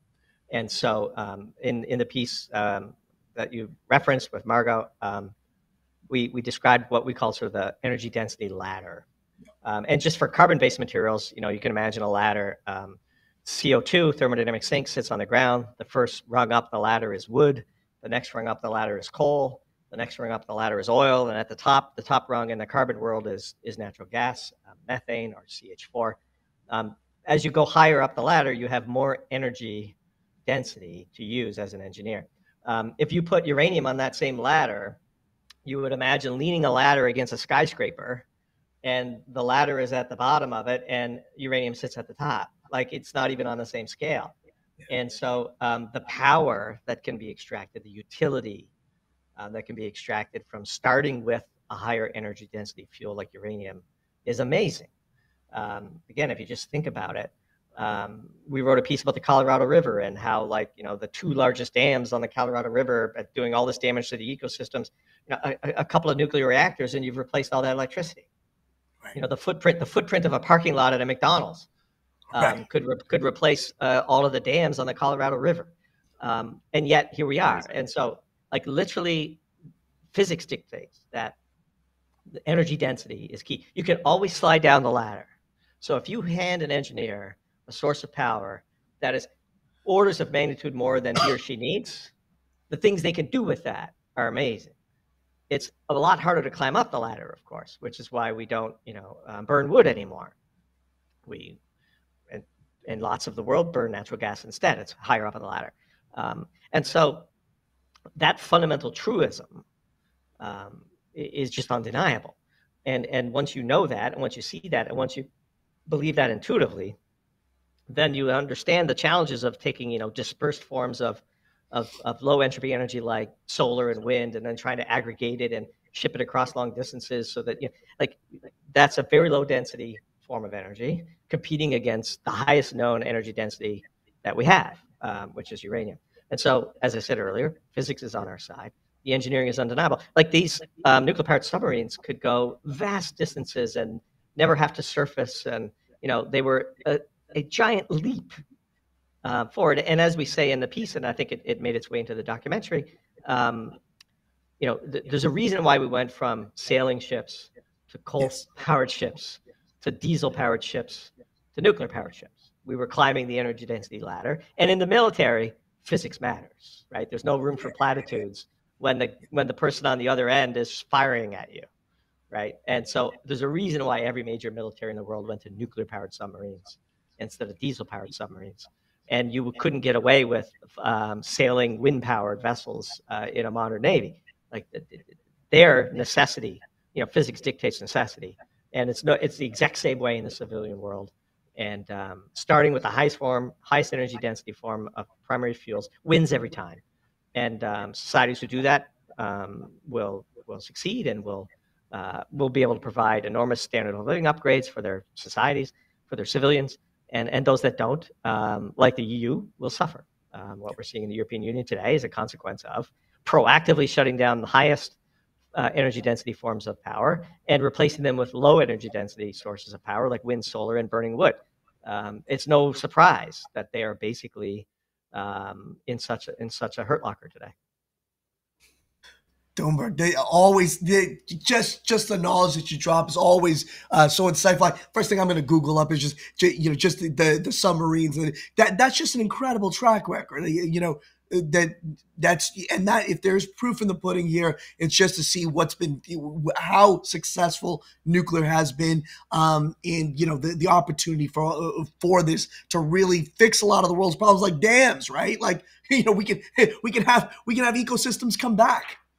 Of course, and we're seeing, again, one positive thing that we have seen, and we wrote a piece long ago called "The Green Shoots of Logic," where we gave credit where credit was due. Look, the governor of California, I personally probably don't agree with much of what Gavin Newsom has to say, but to his credit, when push came to shove, he saved Diablo Canyon, the last remaining nuclear power plant in California, and it was papered over politically as sort of a 5-year extension.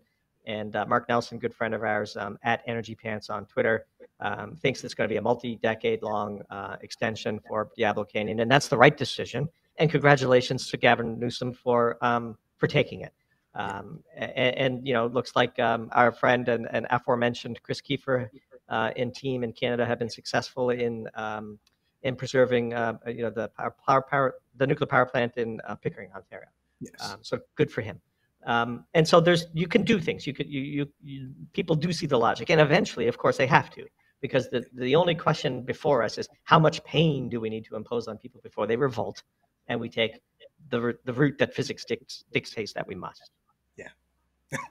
Physics rules at the end of the day, and energy is life. And this is Doomberg, Doomberg.substack.com, the legend, the #1 finance Substack in the world. Doomberg, thank you as always. Thank you, Doomberg. Hey, guys, it was great, and I really appreciate the flexibility. Sorry for the schedule change last minute, but glad we can make it happen. Appreciate it. Yeah, we didn't want to miss an opportunity to chat with you. So that was Doomberg, everyone. All right, everyone. Stay tuned. We're going to be gone for 1 second, and we're coming right back with the uranium firebrand, Mart Wolbert. He's done so much at a young age of Contrarian Codex. Don't go anywhere.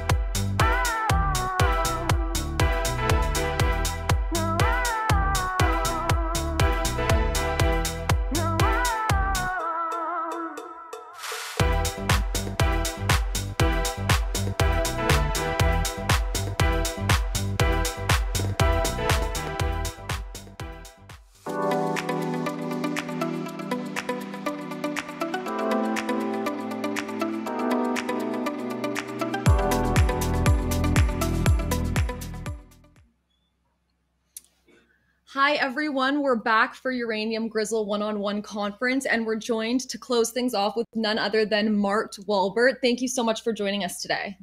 Thank you for having me. You guys had a great panel, and I'm honored to follow up Doomberg as the last guest on the panel. Well, so we're calling you Mart Walbert, but you're really known as Yellow Bull on Twitter. You have a huge following, but you also write the newsletter Contrarian Codex. For those that don't know, can you just tell us a bit about what that's about? Yeah, I started the Contrarian Codex to find contrarian investment opportunities, and the main focus is on uranium. Justin already mentioned it in his section that uranium has now, after correction, really become a contrarian investment opportunity. Once again, I completely agree with him. I think that given the fundamentals that we are seeing build up and that will come into play in 2023 and 2024, and given the price correction that we have seen since the highs of last year, I think that is a contrarian bet once again. So I'm really focused on that, but I'm also focused on other contrarian opportunities in the markets wherever they may be found. And you've been a uranium bull for a really long time. What are the key things that you're focusing on in the market right now, or contrarian catalysts? I would say that the three things that I'm most focused, of course, we have the supply-demand gap, which is the biggest focus. But the three things that I'm most focused on right now is the term contracting market, which is where the largest amounts of activity happens. A lot of people are focused on the spot market, but the term market is where most people should be watching. So what we're seeing right now in the term markets, we're seeing utilities come back to the term markets. We're seeing negotiations for term contracts heat up. And what we're also seeing is that these contracts, they're now being negotiated for longer time frames. So instead of, for example, 5 years, they're now being negotiated for 8 to 10 years to 12 years. So much longer, but also for larger volumes. So that's what we're seeing. What I'm also watching is the prices of UF6 and SWU, so those are the price for conversion and enrichment in the uranium space. We now see UF6 price at $170. We're seeing SWU at $125. We're seeing conversion at $40, and those are all much higher than they were a few years ago. So we've seen a bull market in those prices. And what people that are not really familiar with uranium should know is that in every previous uranium bull cycle, we've seen the prices of conversion and enrichment go up first, and then the uranium price has followed. This time will be no different. So these are really telling the story of what the uranium price will be doing next year, in my opinion. And also the last one is what financial entities may do as well to the space, especially when liquidity returns. We've had a pretty tough year, as have a lot of other asset classes. And this has really drained liquidity from a very small uranium sector with total market cap around $35 billion when you round up all the publicly listed uranium companies. And this is a tiny sector. So when liquidity goes, it really goes. But when it comes back with a vehicle like Sprott as well, which is an amazingly managed vehicle, and I spoke to CEO John Kimpaglia before. I'm going to speak to him again in January, and he manages it very well. And I think they've done a great job. So with that in place, I think the fundamentals are absolutely incredible, and I'm so excited to see what 2023 has to offer. Wow, that's a lot there, and definitely some good points to focus on. But I want to follow up on the demand side. We know Europe's in the middle of an energy crisis right now, and that has energy security really at the forefront of a lot of countries right now. Japan's talking about like restarting some idle nuclear reactors. How do you see this all playing out in terms of demand going forward? Well, the demand side is increasingly becoming more and more bullish for uranium, which is also good from a humanitarian side of view, because you want to see more nuclear power. As Doomberg perfectly laid out, we want nuclear power as part of the energy grid because it's green, it's reliable, and the energy density, the energy density matters. So what we're seeing in Asia, as you alluded to, Japan, they are restarting a bunch of their nuclear power plants which were shuttered in after Fukushima happened. And with their goal of 22% of their grid being nuclear powered by 2030, they really need to start restarting those power plants, perhaps even build some new ones. So that's something that we see as a tailwind for uranium demand.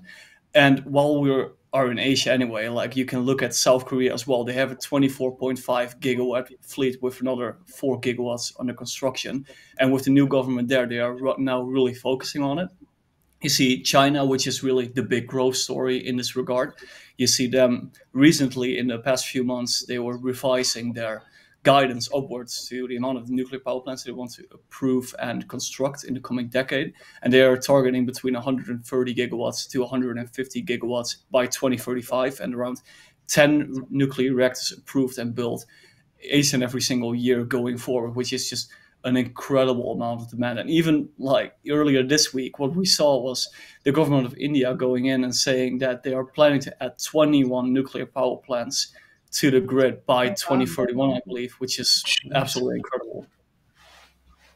And then I guess I can't ask you this without following up on supply. How do you see the supply story following up with this? Like, do you think the gap between supply and demand is just going to continue to widen, or what's your outlook on that? I do, especially at $50 uranium, because at $50 uranium, you will not see a lot of new supply coming online, especially not with, I just mentioned Asia, but you also have nuclear power plants in Europe, in the Middle East, as well as, of course, in the US and Canada. You see those power plants getting life extensions, them being online for perhaps more than the 60 years or 40 years that they were originally planned for. And that just keeps an enormous amount of demand in place. All the while, as I just mentioned, supply, new projects are not coming online at $50. A lot of juniors have fancy presentations that tell you, okay, we can bring new projects online at $50 or $40. That's not going to happen, especially not if your presentation is older than, say, 2018. Let's say it's from 2014 or 2011 even. Costs have gone up substantially. So we're now coming into an all-in sustained cost per pound to mine for new projects around in the high $70 area, going into the $80 area, given the supply bottlenecks, as well as everything that comes with it, and inflation, of course. So I don't see the supply side really coming online. We have some projects. We have, for example, Uzbekistan who can ramp up. We have Kazakhstan who have some production capacity that they can ramp up, but there is really not much that the supply side can do. And I can see the supply-demand gap widening all the way through to the end of this decade into the 2030s, unless we see a substantial increase in the price of uranium. And that is exactly what I think we're going to see. And do you have, or if you don't, that's totally cool, but do you have like an estimate on where you see the uranium spot price going, maybe long-term or?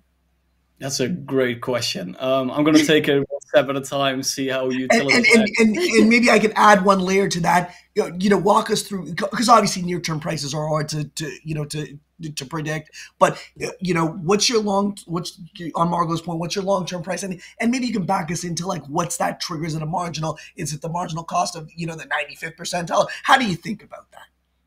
I would say that if you want to bring the most amount of projects online, you need a sustained price of uranium above $80 or $85. So I think that's exactly where we're going to go. But the beauty about cyclical commodity investing, which is not just reserves for uranium, it's the same with oil, with precious metals, with whatever commodity under the sun. Once it goes, we had a long 10-year bear market. So once it goes to that approximate equilibrium price level of around $80, $85, what you see is that it busts right through there and goes for a blow off top before likely settling back around that equilibrium price level, maybe a bit lower than that because it's cyclical. So I think we need to go to 80, 85. I think we can well go there before the end of 2023.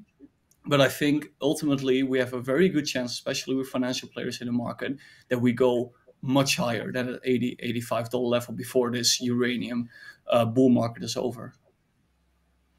Fantastic. Now, you're based in Europe, Martin, and you obviously, we had a great discussion. Just obviously, lots of things happening in Europe around energy. The crisis is, that's you're in ground zero there.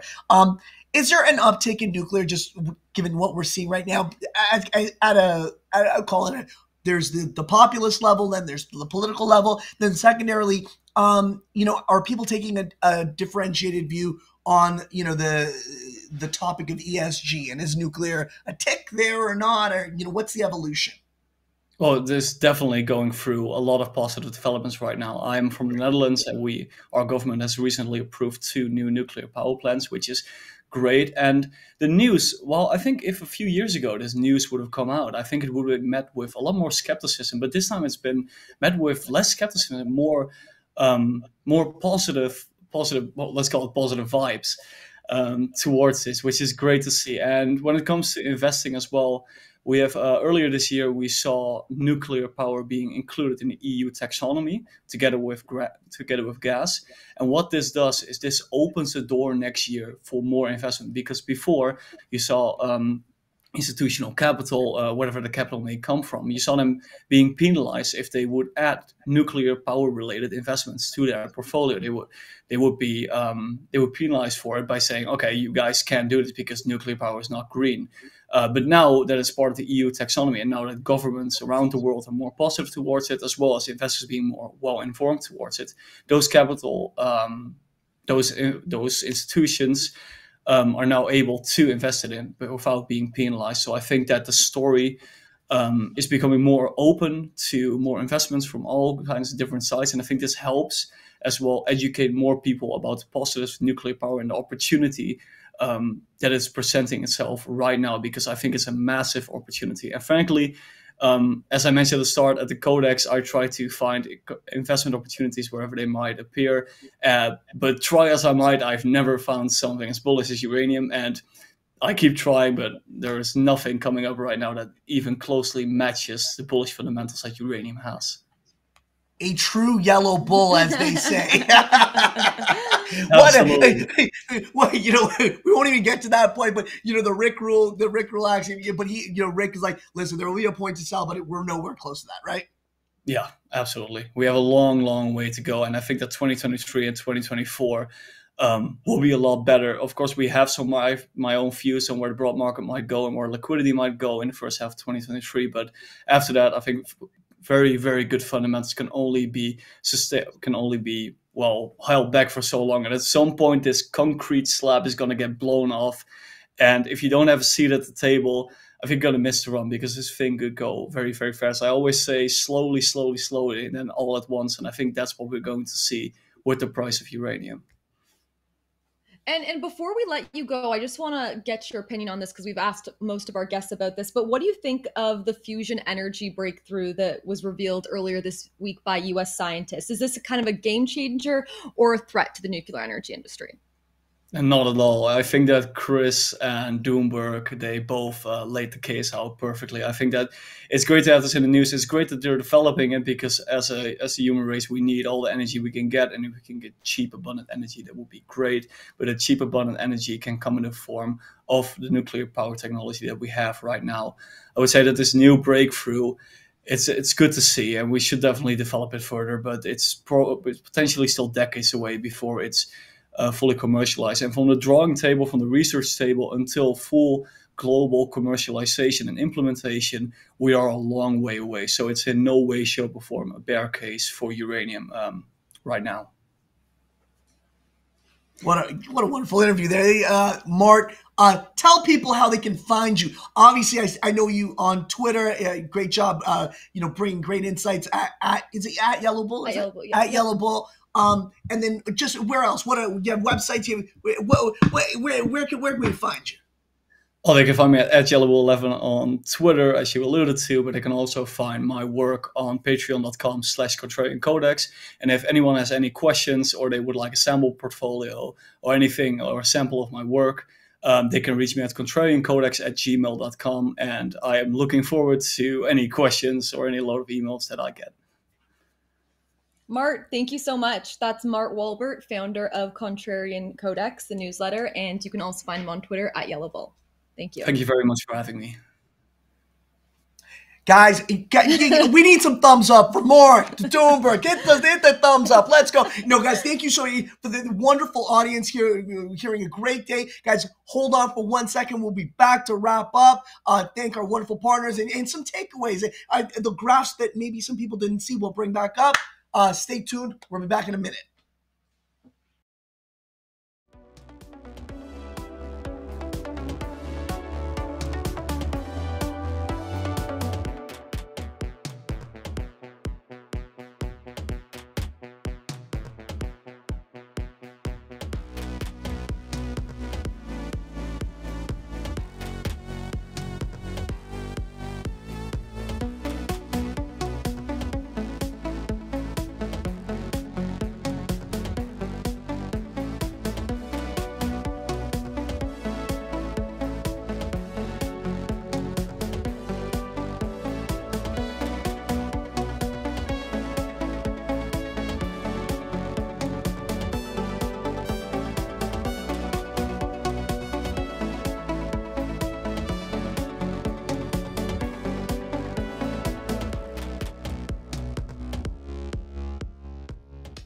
All right, we're back. Not bad. Hey. All right, everyone. There we go. I hope you guys stuck around because we didn't disappoint. It was good at the beginning. It was good in the middle. It was good at the end. Oh Man, yeah, guys! amazing. What a tour de force for uranium. We thought we would miss Doomberg, came back and delivered a just incredible performance. 4 great companies. Like really, like I learned a ton from 4 great companies. We had Anfield, CanAlaska, Fission 3.0. And then what was the last one, Scott? I have it right here. Yeah, Enfield. Enfield. Yeah. Enfield Energy. So Enfield Energy, that was a great conversation with William. It was a fantastic afternoon. And if you guys didn't miss, you got to rewind that. Rick ruled. That was whoo. Man, and that's the first time we've sat down with him. Yeah, I've never actually talked to Rick, so I was thoroughly impressed. Tom said he's going to be a great conversation, and that was. Yeah, and guys, everyone on YouTube, I gotta say, this is one of the most engaging YouTube just comment audiences. Great questions. Yeah, hand to you guys. Yeah, guys, awesome. Thank you so much, and thanks for thanks for the support. Please share this with friends. And I think one of the takeaways, if you guys were listening, and it kind of resonated with me. There are obviously a ton of takeaways, but Doomberg said it best, right? This is not a science problem. This is a public perception problem. Yeah, and that's easier to solve, right? Yeah, way easier to solve, and so that's one of those things where you're like, there's a ton of info here. Chris Keefer was like, that was obviously our first time commitment to uranium, baby. That was fantastic. That was a great way to kick off the conference. It actually all worked out perfectly, right? Because we had Chris Keefer in the front, Doomber in the back, Rick in the middle. Great companies, a great day, and we'd be amiss. It was great to have Dave Talbot. If you guys are checking out, Red Cloud throws amazing conferences on mining, based here in Toronto. They do 2 a year that are blowout. We had a fantastic time with them. Scott, why don't we talk about the partners that made this all possible? Yeah, so we got to thank our partners. Number one is Doomberg. It's the number one finance Substack, doomberg.substack.com. That team, they can write about anything. They're great writers. They're insightful. They go from crypto to uranium to commodities. So don't miss Doomberg. Next, we got Red Cloud, obviously. They're your source for high-quality mining research and insight. Their research is free. So I'd recommend checking it out if you're interested in uranium or commodities, redcloudfs.com. Then we have Uranium Insider. We spoke to Justin Huhn. They are the leading authority in the uranium market. They provide news analysis, and they help you identify the leading companies. They spend a lot of time on companies, so very helpful. UraniumInsider.com. And then we got Grizzle Research and Quant. That's grizzleresearch.substack.com. It's our take on looking at investing through a quant lens. There's not a lot of that on Substack. We want to do something different. What you get there is you get stock picks, you get market analysis, you get deep dives, and you get insights on how to put together a portfolio. So free to sign up. Check that out. Let us know what you think. We're always improving it, always open to ideas. Yeah, you know what? We'll pop back, and great group of partners right there. And just on the Grizzle Research and Quant, one of the things we look at is just price differentials. So let's bring up that comparing commodity charts, Zach. Yeah, wonderful chart right here. I'm gonna just pull it up. This was one we started the conference with, but I think it's an important one, Scott. One of the biggest takeaways. Scott and I have a deep history in commodity investing. I was at TD Asset Management. I was head of resource investing there. And Scott, you worked on the sell side. Yeah, I was on the sell side, doing deep research on individual stocks. Went to the buy side, met Tom there, but our backgrounds, really our wheelhouse is commodities. Yeah. So that's what we understand the best. And so what do you want to point out here? So what I want to say is that in commodities, there's one thing you're always concerned with is, am I getting a deal on the companies that are producing the commodity or relative to the commodity itself, right? Yeah. And so this year we've seen 2 examples. Scott, you want to talk about what's happened in energy? Yeah, so energy has been interesting because, the commodity has performed well, outperformed the general market, but the stocks have done even better, and they've held in lately, even though people are getting more worried about economic growth. Will the Fed take things too far? You've seen the oil price tail off a bit, but the stocks are holding in really well. Typically, that doesn't happen because stocks make money off the oil price. And you see it works both ways. There's a lot of leverage in the companies. So when the price is going down, their earnings are falling faster. So that basically says the market doesn't believe that energy is really weakening like it is. And so we'll have to see who's right. This has happened in the past. Every time the stocks follow the commodity, but this isn't a normal energy market we're in. A very big anomaly. And I'll bring back that chart. I didn't really talk to that chart, but I'll talk to it quickly right now. And so what this is just showing year-to-date commodity prices. And it's interesting, right? The leader by far has been nickel, up 35%, then followed by uranium, as represented by the Sprott Uranium Trust, up 6.4%. Then oil's been flat, Scott, mind you, and while the stocks are still up quite a lot, right? And then finally, copper is down 14%. So we're looking for these anomalies. Now let's pull up the next chart. We're going to just pop to the next chart, which deals with uranium. Scott, you want to talk to this because it's showing a different. So if one side was oil stocks, the company producers are doing better than the commodity. This is the flip.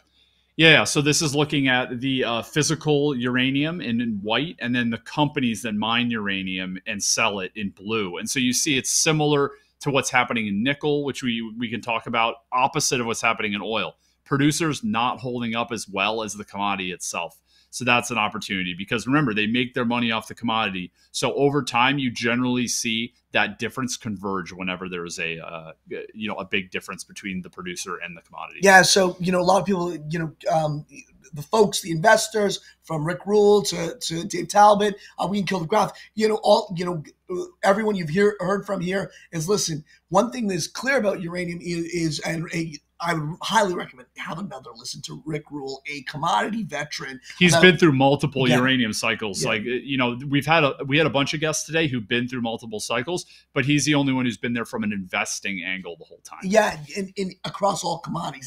He's commodities leave scars on investors. He had a great little analog there. He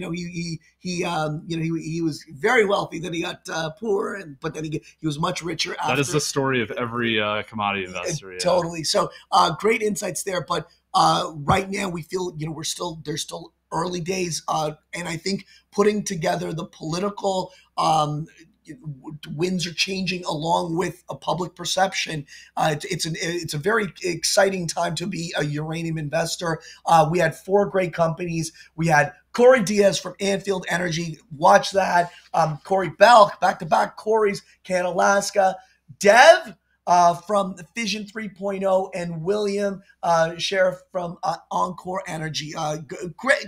Each one of those companies, you'll learn a ton. They can talk to the industry, but more specifically, they can talk to the opportunities within their companies. Yeah, make sure to share this with anyone. If you have any friends who don't know anything about uranium or may mention it to you that they want to learn, I don't think there's been a better, 2 or 3 hours for us. We always try to set this up where we're learning as well as providing entertainment. I think this delivered. Yeah, guys, really appreciate everyone tuning in. And if you're watching on Twitter, we had a huge Twitter audience. Please give it that retweet. That would be grateful. And for those on YouTube, if you haven't done thumbs up, give it a thumbs up and give Grizzle a follow. Margot's done a phenomenal series on energy, and we're going to do a series on nuclear power as well, and we got some other real exciting points on the battery metal side. We're going to keep going. Grizzle is your home for commodities, so make sure you subscribed and investing. All right, well, thanks so much, everyone, for tuning in. That's all for us, but we'll be back soon with another conference. We just keep on rolling. Guys, thank you so much. Happy holidays. Wonderful 2023.